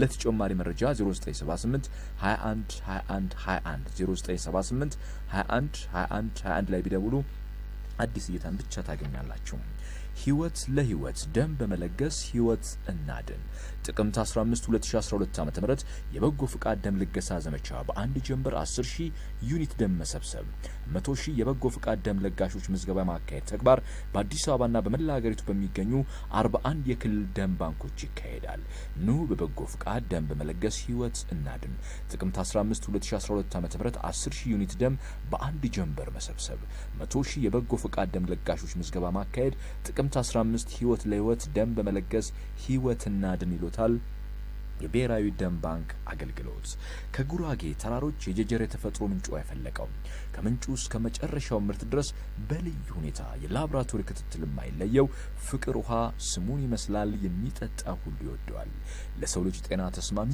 ፍቅር ውሃ ነው ቀዳሚ ታዲያ ፍቅር ውሃን ሲጠጡ ከሚያገኙት እርካታ ባለፈ ድርጅቱ 2 ሳንቲም ለታዳጊ ህጻናት አስፈላጊ ድጋፍና ለአካባቢ የተፈጥሮ ልማት ይመድባልና ፍቅር ውሃን ለበጎ ዓላማ በፍቅር ይጠጡ ንጹህ የተፈጥሮ ምንጭ ውሃ ፍቅር ውሃ ፍቅር ለተጠማ ለሚጠጣ ሁሉ ተስማማ ወጋገን ባንክ በሽልማት ሊያንበሸብሾ ተዘጋጅቷል የባንካችን ስዊፍት ጨምሮ በዳብሽል ካይ ኤክስፕረስ አማን ኤክስፕረስ ዌስተርን ዩኒየን መኒግራም እና በሌሎች ከባንካችን ጋር የሚሰሩ የኋላ ድርጅቶች እስከ ህዳር 3 2012 ዓ.ም ከወዳጅ ዘመዶ ከውጭ ሀገር የሚላክሉትን ገንዘብ ከባንካችን ሲቀበሉና የውጭ ሀገር ገንዘብ ሲመነዝሩ የመኪናና ሌሎች ሽልማቶችን ያዘጋጀሉ መሆኑን በደስታ ያበስራል አንደኛ ዕጣ አንድ ኪያ ስፖርቴጅ 2019 ዘመናዊ መኪና፣ ሁለተኛ ዕጣ 5 የልብስ ማጠቢያ ማሽኖች፣ ሶስተኛ ዕጣ 50 ስማርት ሞባይል ስልኮች። የሽልማት ዕጣ ቁጥሩ አገልግሎቱን ሲያገኙ ወዲያው በሞባይል ስልኩ ይደርሶታል። የተላከሉትን ገንዘብ በተደጋጋሚ ከወጋገን ሲቀበሉና የውጭ ሀገር ገንዘብ በባንካችን ሲመነዝሩ ተጨማሪ የዕጣ ቁጥሮችን ያገኛሉ። ወጋገን ባንክ የብልጽግናው አጋር። በማንኛውም ሰዓት ወደ የትኛውም ቦታ ለመንቀሳቀስ ሲያስቡ በእጆ አሊያም በኪሱ የያዙትን ተንቀሳቃሽ ስልክ ያውጡና 8294 ላይ ይደውሉ። ራይድ ትራንስፖርት በአቅራቢያው ስላሉ በፍጥነት ወደ እርሱ ይመጡና የሚፈልጉት ቦታ ኪሶን በማይጎዳ ዋጋ ያደርሱታል። ራይድ ትራንስፖርት አፕሊኬሽኑን ዳውንሎድ በማድረግ 24 ሰዓት የትራንስፖርት አገልግሎት ማግኘት ይችላሉ። ራይድ ካለ ምንም መቸገር የለ። ምቾቱና ደህንነቱ ተጠብቆ ያሰቡበት ቦታ የሚያደርስ አገልግሎቱ አንጀት የሚያርስ ራይድ ትራንስፖርት። በራይድ ሲሳፈሩ ዋጋ መነጋገርና መከራከር የለ። እቃ ጠፋብኝ የለ። እርሶ ባልጠበቁት ዋጋ ደስ የተሰኙበትን ሂሳብ ከፍለው ቦታው ያደርሱታል። እቃ ቢረሱ እንኳን ወዲያው ይመልስልዎታል። ከዘመኑ ጋር ይዘምኑ፣ ኑሮውን ቀለል ያድርጉ። ራይድ ትራንስፖርት ለፍላጎቶ 8294 አለለው። እሁድን ልጆቹን ይዞ ለመዝናናት ትክክለኛ ቦታ እምቢልታ ሆቴልና እምቢልታ ሲኒማ ነው። ከጧቱ 2 ሰዓት ተኩል እስከ 6 ሰዓት የልጆች ፕሮግራም ከኢትዮጲስ ጋር መዝናናት መደሰት ነው። አስገራሚ ትርኢቶች፣ ፊልሞች፣ አስተማሪና አዝናኝ የልጆች መሳጭ ቲያትሮች ከኢትዮጲስ ጋር ይቀርባሉ። እንዲሁም ከሰኞ እስከ አርብ የዋቂ ፊልሞች አሉ። ዛሬ አርብ ነው በ8 በ10 በ12 እና ምሽት በ2 ሰዓት አዲሱ ፊልም ሸመንደፈር ይታያል። በቅርቡ ደግሞ እስስቱ አዲስ ስታንድ አፕ ኮሜዲን ይጠብቁ ይሎታል በእምቢልታ ሆቴልና በእምቢልታ ሲኒማ። ፑልማን ባለ 3 እግር ተሽከርካሪ የታይዋን ምርት የሆነው ፑልማን 6 ሰው መያዝ ይችላል። ነዳጅ ቆጣቢ ነው። ከላይ ደግሞ ያማረ የራሱ መጫኛ አለው። 19 ሊትር የነዳጅ ታንከር ይይዛል። በቂ መለዋወጫ ስላለው አያሰጋዎትም። ፑልማን በተመጣጣኝ ዋጋ ቀርቧል። ጄር ኃላፊነቱ የተወሰነ የግል ማህበር ያስመጣዋል። ሜክሲኮ ደብረ ወርቅ ህንጻ፣ ለቡ አንድነት ህንጻ እንዲሁም ቃሊቲ ጄር ወርክሾፕ ሽያጭ ጀምሯል። ለተጨማሪ መረጃ 0961 747474 0961 747474 ላይ ደውሉ። ፑልማን ባለ 3 እግር ተሽከርካሪ የብስራት ስፖርት ሌላው አጋራችን ነው። ኬቢ ኢንተርናሽናል ቢዝነስና ቴክኖሎጂ ኮሌጅ ለትራንስፖርት አመቺ በሆነ ቦታ አዲስ ባስገነባው ራሱ ህንጻ ላይ ምቹ የመማሪያ ክፍሎችና ዘመናዊ የማስተማሪያ ግብዓቶችን አሟልቶ ለ2012 ዓ.ም እውቅና ባገኘባቸው የትምህርት አይነቶች ምዝገባ እያካሄደ ነው።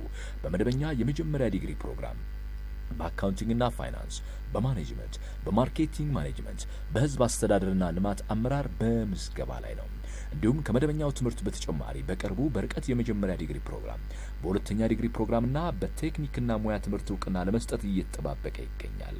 ኬቢን ይምጡ፣ አሁን ይመዝገቡ፣ ጊዜውን ነው ያሉት ነው። አድራሻው ገርጂ የቀድሞ ኢምፔሪያል ሆቴል አጠገብ ነው። ለተጨማሪ መረጃ 00116 2996 ወይንም 0911 248907 ላይ ደውሉ። የኬቢ መንጃ ፍቃድና የኬቢ አካዳሚት ኩባንያ ኬቢ ኢንተርናሽናል ቢዝነስና ቴክኖሎጂ ኮሌጅ አጋሮቻችንን እናመሰግናለን። ወደ ጀመርነው ጉዳይ እስቲ ቀደም ሲል ያነሳው ጥያቄ አለ አይደል?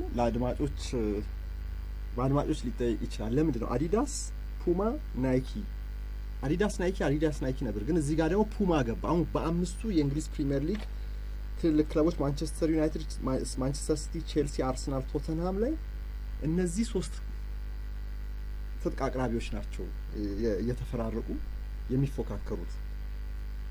አንድ ታሪክ ልንገራችሁ። በጣሊያን እግር ኳስ ላይ ፑማ እጅግ በጣም ከፍተኛ ተጠቃሚ ነው። ፑማ ከሚያመርታቸው ማሊያዎች ግማሹ የሚሸጠው ጣሊያን ውስጥ ነው ይባላል። ፑማም አዲዳስም የጀርመን ኩባንያዎች ናቸው። ናይኪ አሜሪካ ነው። እና አዲዳስ ለረጅም ጊዜ ከኤሲ ሚላን ጋር ሲሰራ ቆይቶ ሚላን ውጤቱን እምቢ ሲለው አዲዳስ ገሸሽ ብሎ ወጣ። ገሸሽ ብሎ ወጥቶ ግን ከጣሊያን እግር ኳስ አልወጣ። ከጁቬ ጋር ስምምነት ላይ ደረሰ። ለምን? ዘመኑ የጁቬ ነው።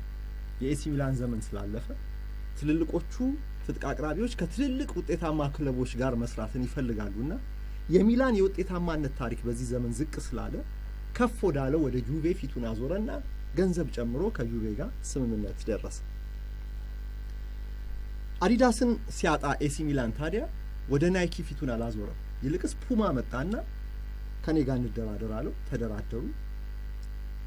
ፑማ የተሻለ ክፍያ አቅርቦ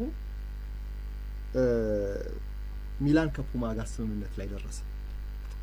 አዲዳስና ፑማ ለምንድን ነው ታዲያ እግር ለእግር እንደዚህ የሚከታተሉ? ናይኪና አዲዳስ ቢሆን አይገርሙም። የዓለማችን ሁለቱ በጣም ግዙፎቹ ትጥቅ አቅራቢ ኩባንያዎች የሚባሉት አዲዳስና ናይኪ ናቸው። እና የስፖርት ትጥቅን ማምረት ብቻ ሳይሆን የሌጀር አልባሳትን አንተ የለበስከው አይነት ፖሎ ሸርት፣ ጃኬቶችን፣ ሌሎችን ኮፍያዎችን፣ ጫማዎችን እያመረቱ ለከፕሮፌሽናል ስፖርተኞች ውጪ ላሉት ይሸጣሉ። መግዛት ትችላለህ አይደል? የውስጥ ሱሪዎችን የመሳሰሉት። አዲዳስና ፑማ ታዲያ ብዙ ያልተነገረለት ወይ ብዙ ማናቀው ስር የሰደደ የገበያ ባላንጣነት አለባቸው። ይሄ ባላንጣነት ወይም ተፎካካሪነት የመጣው ከቤተሰብ ነው። በመጀመሪያ አዲዳስ ምን ማለት ነው? አዲዳስ ማለት አዶልፍ ዳስለር የተባለ ሰው ነው አዲዳስን ያቋቋመው። አዶልፍ በቅጽል ስም ሲጠራ አዲ ይባል ነበር። አዶልፍ ከሚለው ስም አዲ ወሰዱ። ዳስለር የሚለውን ዳስ ወሰደና አዲ ዳስ ተብሎ ተቋቋመ። ቤተሰቡ ነጋዴዎች ናቸው እና ወንድማማቾች አሉ። የአዶልፍ ወንድም ሩዶልፍ የሚባለው ወንድምየውም አብረው ስራ ጀምረው ነበር። 1948 ላይ ግን በፈረንጆቹ አቆጣጠር ሁለቱ ወንድማማቾች በቢዝነስ ሊስማሙ ስላልቻሉ ተለያዩ እና አዶልፍ አዲዳስን መሰረተ። ሩዶልፍ ደግሞ ሲጀምር ሩዲ ብሎ ጀመረ፣ እንደሱ አዲ እንዳለው አላዋጣውም። ፑማ በሚለው በዚህ በሰሜን አሜሪካና በላቲን አሜሪካ ተራራማ አካባቢዎች ላይ ወይ ጫካማ አካባቢዎች ላይ የሚገኘውን አንበሳ መሰል ፍጡር ፑማ ማለት ማውንቴን ላየን ይሉታል። አንበሳን ይመስል ግን አንበሳ ያልሆነ የላቲን አሜሪካና በሰሜን አሜሪካ የሚገኝ እንስሳ ነው ፑማ ራሱ። ለዚህ ነው አርማው ላይ እሱ ሲዘል የሚታየው። እና ይሄንን በአርማነት ተጠቀመና በአንድ ቤተሰብ ሁለት ወንድማማቾች ሁለት የተለያየ ትጥቅ አቅራቢ ኩባንያዎች ጀመሩ ማለት ነው። ከዛ ጊዜ ጀምሮ አዲዳስ ልቆ ቢወጣም ከፑማ ጋር ግን ሁለቱም የጀርመን ኩባንያዎች ሁለቱም የአንድ ቤተሰብ ሁለት ወንድማማቾች ቢዝነሶች ሲፎካከሩ ቆይተዋል። እና በሚላን አዲዳስ ሲወጣ ፑማ ገባ። አዲዳስ የጣለው ፑማ ነሳ። አዎ ይሄ እኮ በሌላም እኮ አለ ዘላለም። አሁን ፊፋ ከማስተር ካርድ ጋር ተጣለ። የሆነ አለመግባባት ተፈጠረ። የክሬዲት ካርድ ኩባንያ ማስተር ካርድ የክፍያ ካርድ ማስተር ካርድ ሲወጣ ጊዜ ቪዛ ገባ። ቪዛም ተመሳሳይ ቢዝነስ ተመሳሳይ አገልግሎት የሚሰጥ ካርድ። በቅርብ ጊዜ ደግሞ ታስታውሳለህ ከ2018 ዓለም ዋንጫ በፊት ኤሚሬትስ አየር መንገድ የፊፋ ዋነኛ አጋር ነበር። በፊፋ ቤት ውስጥ የስልጣን ብልግናና መጨመላለቅ ስለበዛ ፊፋ ብራንዱን ቤቱን እስከሚያጸዳ ድረስ እኔ ካንተ ጋር አልሰራም፣ የኔን ብራንድ ካንተ ጋር አጣብቄ አያይዤ ልሰራ አልፈልግም ብሎ ኤሚሬትስ ሲወጣ እሰየው አለና ካታር ኤርዌይስ ገባ። ኤሚሬትስ እና ካታር ኤርዌይስ በመካከለኛው ምስራቅ ሁለት ግዙፍ የአቪዬሽን ተቋሞች ናቸው፣ ሁለት አየር መንገዶች ናቸው። ማስተር ካርድና ቪዛም በዛኛው የቢዝነስ ዘርፍ ላይ ተፎካካሪዎች ናቸው እና በእግር ኳሱ አንዱ ራሱን ሲያስተዋውቅ ሌላኛው ቀንቶ ቁጭ ይላል። የገበያ ተፎካካሪ ሲሆን ያ ሲወጣ ቶሎ ብሎ በእግሩ ይተካ፣ ክፍተቱን ይጠብቃል። እና ለዚህ ነው አሁን ኤሚሬትስ ሲወጣ ካታር ኤርዌይስ መግባቱ በአንድ በኩል ለገበያ ፉክክር ነው፣ በሌላ በኩል ግን የካታር 2022 የዓለም ዋንጫ ስለሆነ ዋነኛ የፊፋን የውስጥ ረብሻ የፈጠረው የሙስናው ብልግናው ምኑ ከዛ ጋር ብዙ ስለሚያዝ ካታር ኤርዌይስ ደግሞ የካታር መንግስት ኩባንያ ስለሆነ ኤሚሬትስ ሲወጣ ካታር ገባ። በተጨማሪም ደግሞ በመካከለኛው ምስራቅ ያለው የጂኦፖለቲካዊ ሁኔታ በሁለቱ ሀገራት መካከል መገፋፋትን እየፈጠረ ስለሆነ በዚህ በሶፍት ፓወር በእግር ኳስን በመሳሰሉ ጉዳዮች ላይ ያለው ፉክክርም ጦዟል። በተጨማሪ ደግሞ በእግር ኳስ ላይ ራሳቸውን በማስተዋወቅና የኔ ኩባንያ ይበልጣል የሚለው ለማሳየትም ለዓለም ፉክክር አለ በመሃላቸውና የኤምሬትስ መውጣት ለካታር ትልቅ የምስራች ነበር እና ፊፋም ከኤምሬትስ መውጣት ያጣውን ገንዘብ ወዲያውኑ ነው ካታር ኤርዌይስ ያካካሰለት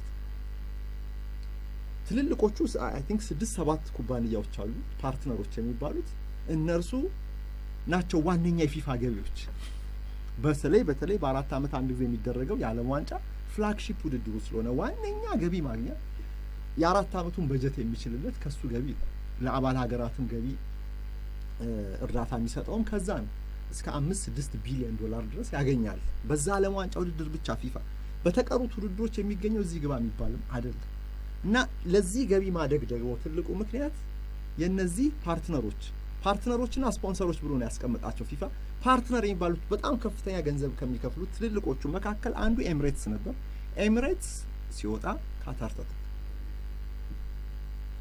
ኳስ በማቅረብ በኩል አዲዳስ ነው ኳስ የሚያቀርበው ለዓለም ዋንጫ ለረጅም ጊዜ እንግዲህ ከ1970 ጀምሮ በየጊዜው ኮንትራቱን ያድሳል አሁንም አድሷል ግን አዲዳስ ቢወጣ ናይኪ ጥልቅ እንደሚል አትጠራ ለረጅም ጊዜ እኮ የፈረንሳይ ብሔራዊ ቡድንን አዲዳስ ሲያቀርብ ቆይቶ አዲዳስ ኮንትራቱ ሲጠናቀቅ ናይኪ ተጫረተና አሁን ናይኪ ነው ያዘው እንደዚህ አይነት መገፋፋት አለ እና ፑማም ራሱ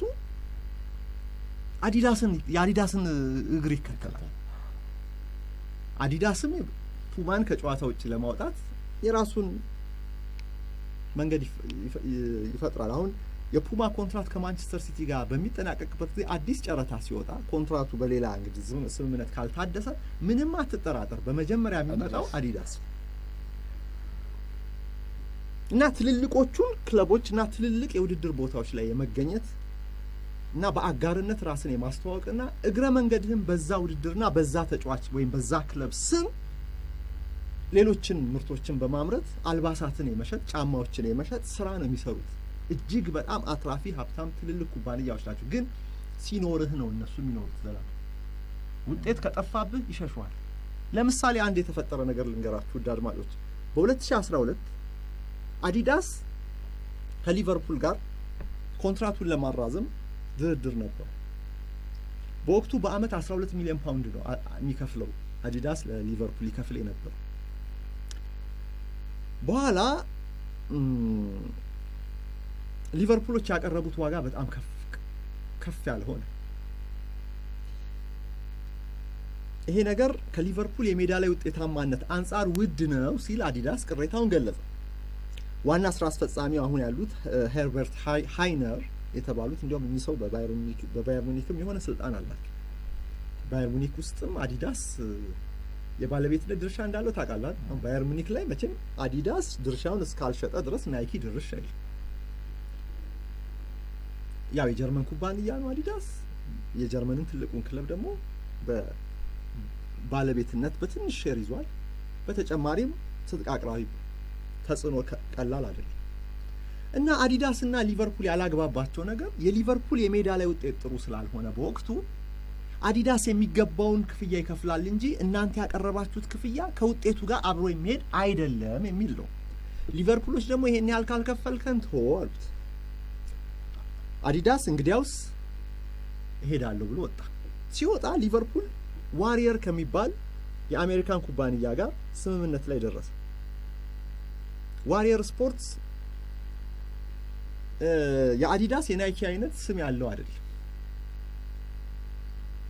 ግን በዛ ሰዓት ሊቨርፑል ለዋንጫ የሚፎካከር ቡድን አልነበረም እስከ 2012 ድረስ በነበሩት ካየ የፕሪሚየር ሊግ ዋንጫ ፉክክር ውስጥ አልነበረም በኋላ በብሬንደን ሮጀርስ 2012-13 ላይ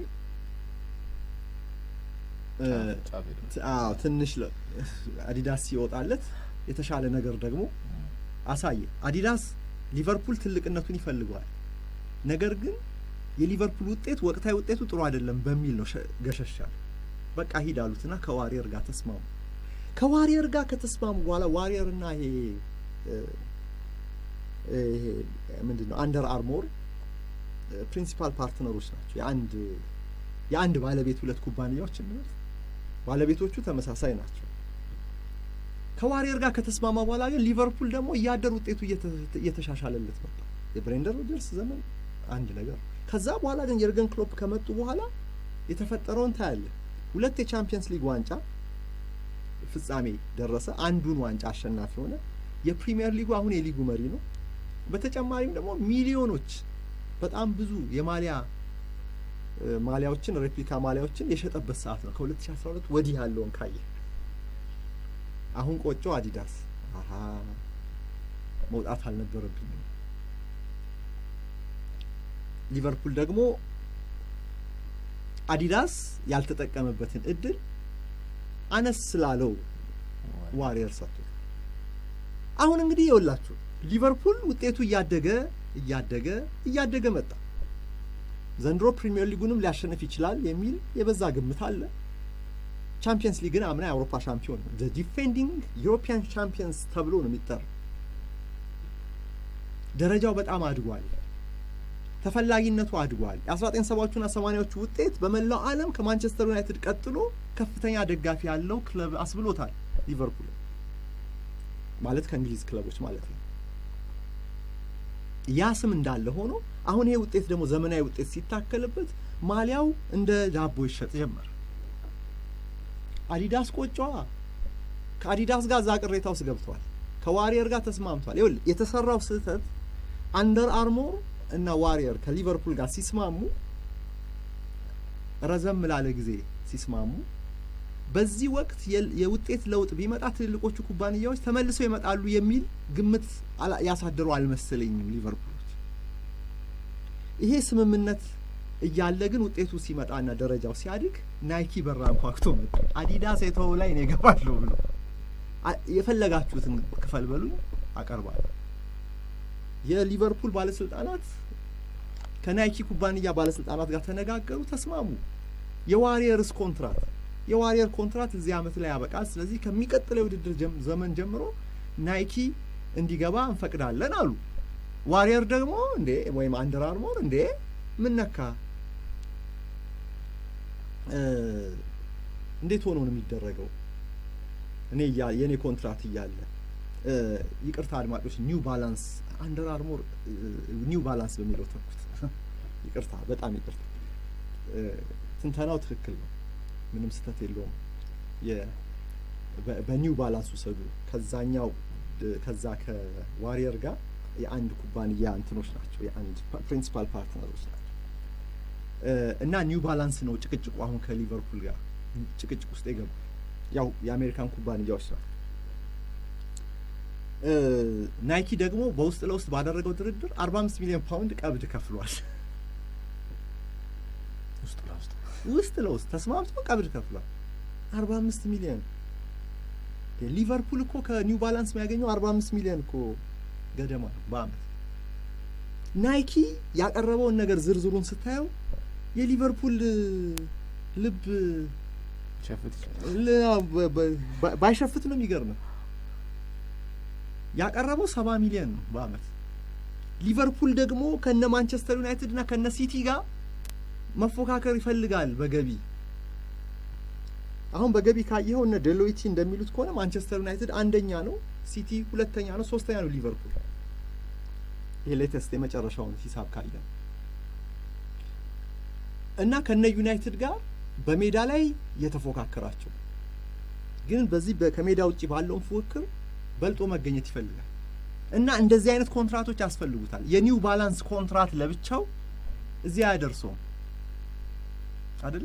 አይደርሰውም ስለዚህ ከናይኪ ጋር በእጃዙር ተስማማልህና አሁን ጉዳዩ ኒው ባላንስ ፍርድ ቤት ይዞት ሄዷል ሊቨርፑል የኒው ባላንስን ትጥቅ እየለበሰ ፍርድ ቤት ተካስቷል ከኒው ባላንስ 70 ሚሊዮን ይከፍላል ሌላውን ስትጨምረው ከ75 ሚሊዮን ፓውንድ በላይ ጥቅም እንዲያገኝ ያደርጋል ሊቨርፑል ይሄ ደግሞ ማንቸስተር ዩናይትድ ከአዲዳስ ከሚያገኘው የላቀ ጥቅም ማለት ነው ይኸውልህ ናይኪ ከየትኛውም ክለብ ጋር በሚስማማበት ጊዜ ከማሊያ ሽያጭ ላይ ከማገኘው ገቢ ሌላ ስምምነት ከሌለ በስተቀር 20% ትርፍ ሰጣለሁ ብሎ ነው የሚዋዋል 15% ትርፍ ሰጣለሁ ብሎ የሚዋዋል ለሊቨርፑል ግን በተለየ ታይቶ በማይታወቅ ሁኔታ 20% ሰጣለሁ ብሎ ነው አቅርቧል አዲዳስ ሆዬ ያኔ 2012 ላይ በሰራው የስሌት ስህተት እየተቆጨ ናይኪ በዚህ መንገድ ሊቨርፑልን ሊቆጣጠር እንደተቃረበ እየተመለከተ ይገኛል ማለት ነው። እና የአዲዳስ የናይኪና የፑማ በተለይ በሰሜን ምዕራብ እንግሊዝ ትልልቆቹ ክለቦች የሚገኙበት ማንቸስተር ዩናይትድ፣ ማንቸስተር ሲቲ፣ ሊቨርፑል የሚገኙት እዛ ነው። ለኤቨርተንም ግን በዚህ አካባቢ ያሉ ሶስቱን ክለቦች ላይ ርብርብ ይዘዋል ዘላለም እና ፑማም አሁን የያዘውን ይዞ ኮንትራቱ ሊያልቅ አካባቢ ግን በካልቾ ሊባል ይችላል። በማን አትጠራጠር፣ በአዲዳስ እንደሚሆን አዲዳስ ይመጣል ያን እና ይሄ ፉክክር ነው። ይኸውልህ ትንንሾቹ ክለቦች በዚህ ውስጥ የሉበትም። ትንንሾቹ ክለቦች ትጥቅ አቅራቢዎች አላቸው፣ ግን ይሄን ያህል የሚከፍሉ አይደለም። ቢበዛ 3 ሚሊዮን እና ወልቭስ 2.5 ሚሊዮን በአመት ስማቸውም ያው ከነ ናይኪና አዲዳስ በጣም ዝና ያላቸው አይደሉም አቅራቢዎቹ። አዎ ልክ ነህ። እነ ናይኪና አዲዳስ ራሳቸው ትልልቆቹን ነው የሚፈልጉት። አሁን ከተወሰነ ጊዜ ወዲህ ይላሉ የስፖርት ቢዝነስ ተንታኞች፣ ከቅርብ ጊዜ ወዲህ እነዚህ ሁለት ክለቦች ትልልቆቹን ማደን ላይ ትኩረት ማድረግ ጀምረዋል። ትልልቆቹን ውጤትም ዝናም ብራንድም ያላቸው ዝናቸው ግን የደበዘዘ ክለቦችን መሸሽ ጀምሯል። ልክ አዲዳስ ሚላን ላይ እንዳደረገው ማለት ነው። በዚህ ቢዝነስ ሞዴል ነው እና እነ ወልቭስ ሌላውን ቶውና ሶስተኛ ማሊያቸው አሁን ለምሳሌ ሌስተር ሲቲ አይተዋል። ከሜዳ ውጪ ሲጫወት የሆነ ሐምራዊ ማሊያ አለ የሚያደርገው እሱ አሁን ትጥቅ አቅራቢው ተጨንቆ ተጠቦ ያወጣው ዲዛይን አይደለም። ይልቅስ እነሱ ምን የሚሉት ሆነ አልበም ቴምፕሌት የሚሉት አለ። ዝም ብለህ አንተ የጤና ቡድን አለ አይደል ማሊያ ለመግዛት ብትፈልግ የአዲዳስን አዲዳስ ሱቅ ብትገባ የምታገኘው የማሊያ ዲዛይን አለ አይደል አልበም ላይ ያለው። አዎ ልክ እዛ ላይ ያለው ነው ሁለተኛው ሶስተኛው ማሊያ ላይ የሚሰጧቸው። ብዙም አይጨነቁላቸው። አዎ ደረጃም እና በተለይ አዌይ ማሊያዎቻቸው ከሜዳ ውጪና ይሄ ሶስተኛው ማሊያ ላይ እንደዚህ ነው። ዝም ብሎ ገለጥ ስታረግ አልበማቸው ሌስተር ሲቲ አሁን ያለው ሐምራዊ ማሊያ እንደዛ ነው። ዲዛይኑ የተለየ አይደል። ትንንሾቹ ጋር ይሄ ፉክክር የለም። ትንንሾቹን የመተው ነገር ደግሞ ለትልልቆቹ ትንንሾቹን ሲተው ትንንሾቹ ትጥቅ አቅራቢ ኩባንያዎች ደግሞ ወደ ትንንሾቹ ክለቦች ሄደው አብረው ይሰራሉ። አሁን በጣሊያን ሴሪያ ኢንተር ሚላንና ሮማ ናይኪ ያቀርብላቸዋል። ናፖሊ ካፓ የተባለው የጣሊያን ኩባንያ ነው የሚያቀርበው። ላትሲዮ ማክሮን የተባለው የጣሊያን ኩባንያ ነው የሚያቀርበው። አታላንታ ጆማ ማለት የስፔን ኩባንያ ነው። በጣም ርካሽ በደረጃውም ዝቅ ያለ ነው ካምፓኒው ራሱ። አታላንታ ግን ጊዜያዊ ውጤት ማነው ይቅርታ ንቀት ነው ጊዜያዊ ውጤት ማለት እንኳን ድንገተኛ የውጤት ማሻሻል አምጥቶ በዚህ 3 አመት እስከ ቻምፒየንስ ሊግ ደርሷል። ወቅታዊ ውጤቱ ጥሩ ሆኗል እና አሁን ጆማና የአታላንታ ውጤት አሁን አብሮ መሄዱ አይደለም። እነ ናይኪ አሁን ዳር ሆነው ያሉ። እስቲ የዚህ ክለብ እድገት በዚሁ ከቀጠለ ቻምፒየንስ ሊግ ተፎካካሪነቱ እድገቱን ከቀጠለ እነሱ ደግሞ ጎራ ይላሉ። ጆማን ያስወጡታል ማለት አለዚያ እነ ማክሮን እነ ካፓ ጣሊያን ውስጥ ስለሆነ እነዚህ ቦታቸውን ይዛሉ። ትንንሾቹን ክለቦች አንድ ጊዜ ይወል ሰዓታችን እያለቀ ነው። ለኮክ ስፖርቲቭ የተባለ የፈረንሳይ ትጥቅ አቅራቢ ኩባንያ የዶሮ ምልክት ነው ያለው። እቺ 3 ማዕዘን ሆና ዶሮ አለች የሚጮህ የሆነ አውራ ዶሮ ምልክት እና አንድ ጊዜ ኤቨርተን ትጥቅ አቅራቢ እንደስም ሊስማማ ሲል በሁለተኛ ወገን የሆነ ድርጅት አሸነፈ ጨረታውንና የትኛው ኩባንያ እንደሆነ አላወቁም። ድርጅቱ የትጥቅ አቅራቢ ድርጅት አይደለም። ባይሆን በዚህን ያህል ገንዘብ እኔ አመጣላችኋለሁ ብሎ ነው የተጫረተው። የሚፈልጉት ጥራት እስከቀረበ ድረስ ኤቨርተኖች እሺ ብለው ተቀበሉ። ከዛ ያ ጨረታውን ያሸነፈው ኩባንያ ለኮክ ስፖርቲቭን ትጥቅ ይዞ መጣ። ያኔ ዴቪድ ሞይስ ነበሩ የኤቨርተን አሰልጣኝ እና ሞይስ ጠሩኝና አለ የጨረታው አሸናፊ ኩባንያ አለቃው ሲል አንድ ቃል ጠሩኝና እኔ ማለት ለኮክ ስፖርቲቭ ግን ትጥቅ ለብሶ ዋንጫ ያገኘ ቡድን አለ ብለው ጠየቁ። ወዲያውኑ መለስኩላቸው። አዎ ዲየጎ ማራዶና አልኳቸው።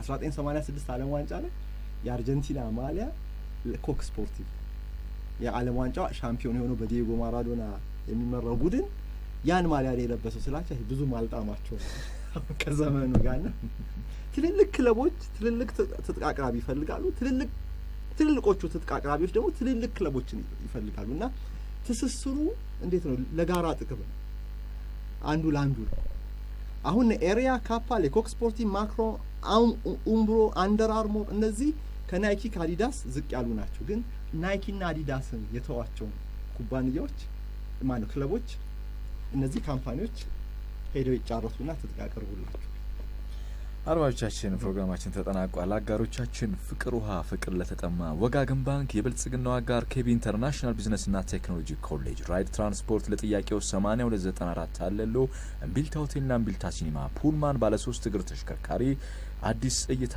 በ0978 21 21 21 ላይ የሚያገኙት ደም በመለገስ ህይወትና ድን ጥቅምት 15 2012 ዓ.ም እንገናኝ ይሎታል የብሔራዊ ደም ባንክ አገልግሎት አጋሮቻችን ሁሉም እናመሰግናለን መንሱር አብዱልቀኒ እኔም ዘላለም ሙላቱ አብረናችሁ ነበር እሁድ 2 ሰዓት ላይ በብስራት ስፖርት ሌሎች ጉዳዮች እንገናኛለን መልካም ቀን አገራችን ሰላም ያርግልን ቻው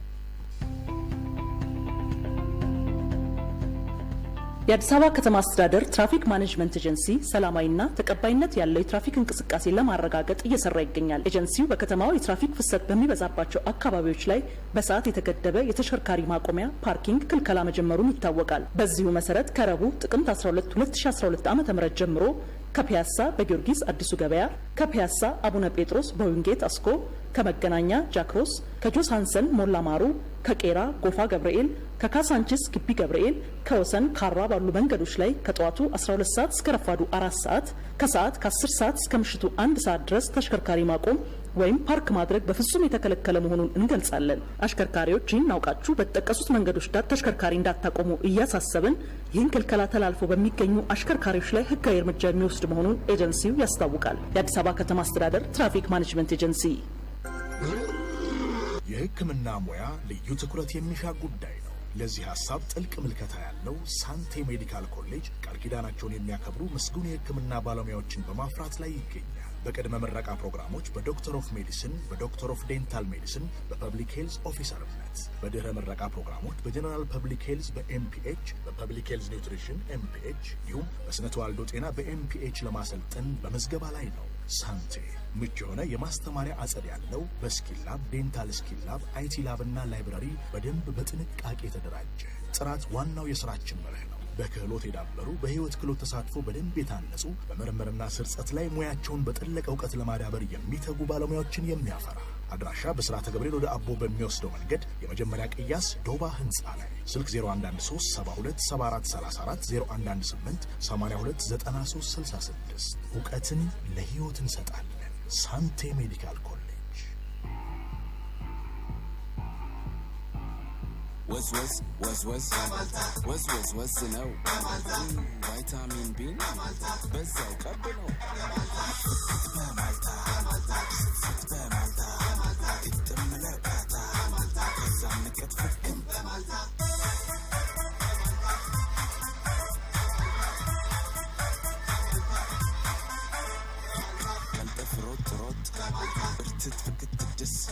ውሎን ፈካ አድርጎ ስራን ሰርቶ መልስ ስት በማልታ ክትክት በማልታ ግጥም ለርካታ ብርትት ፍክት ድስ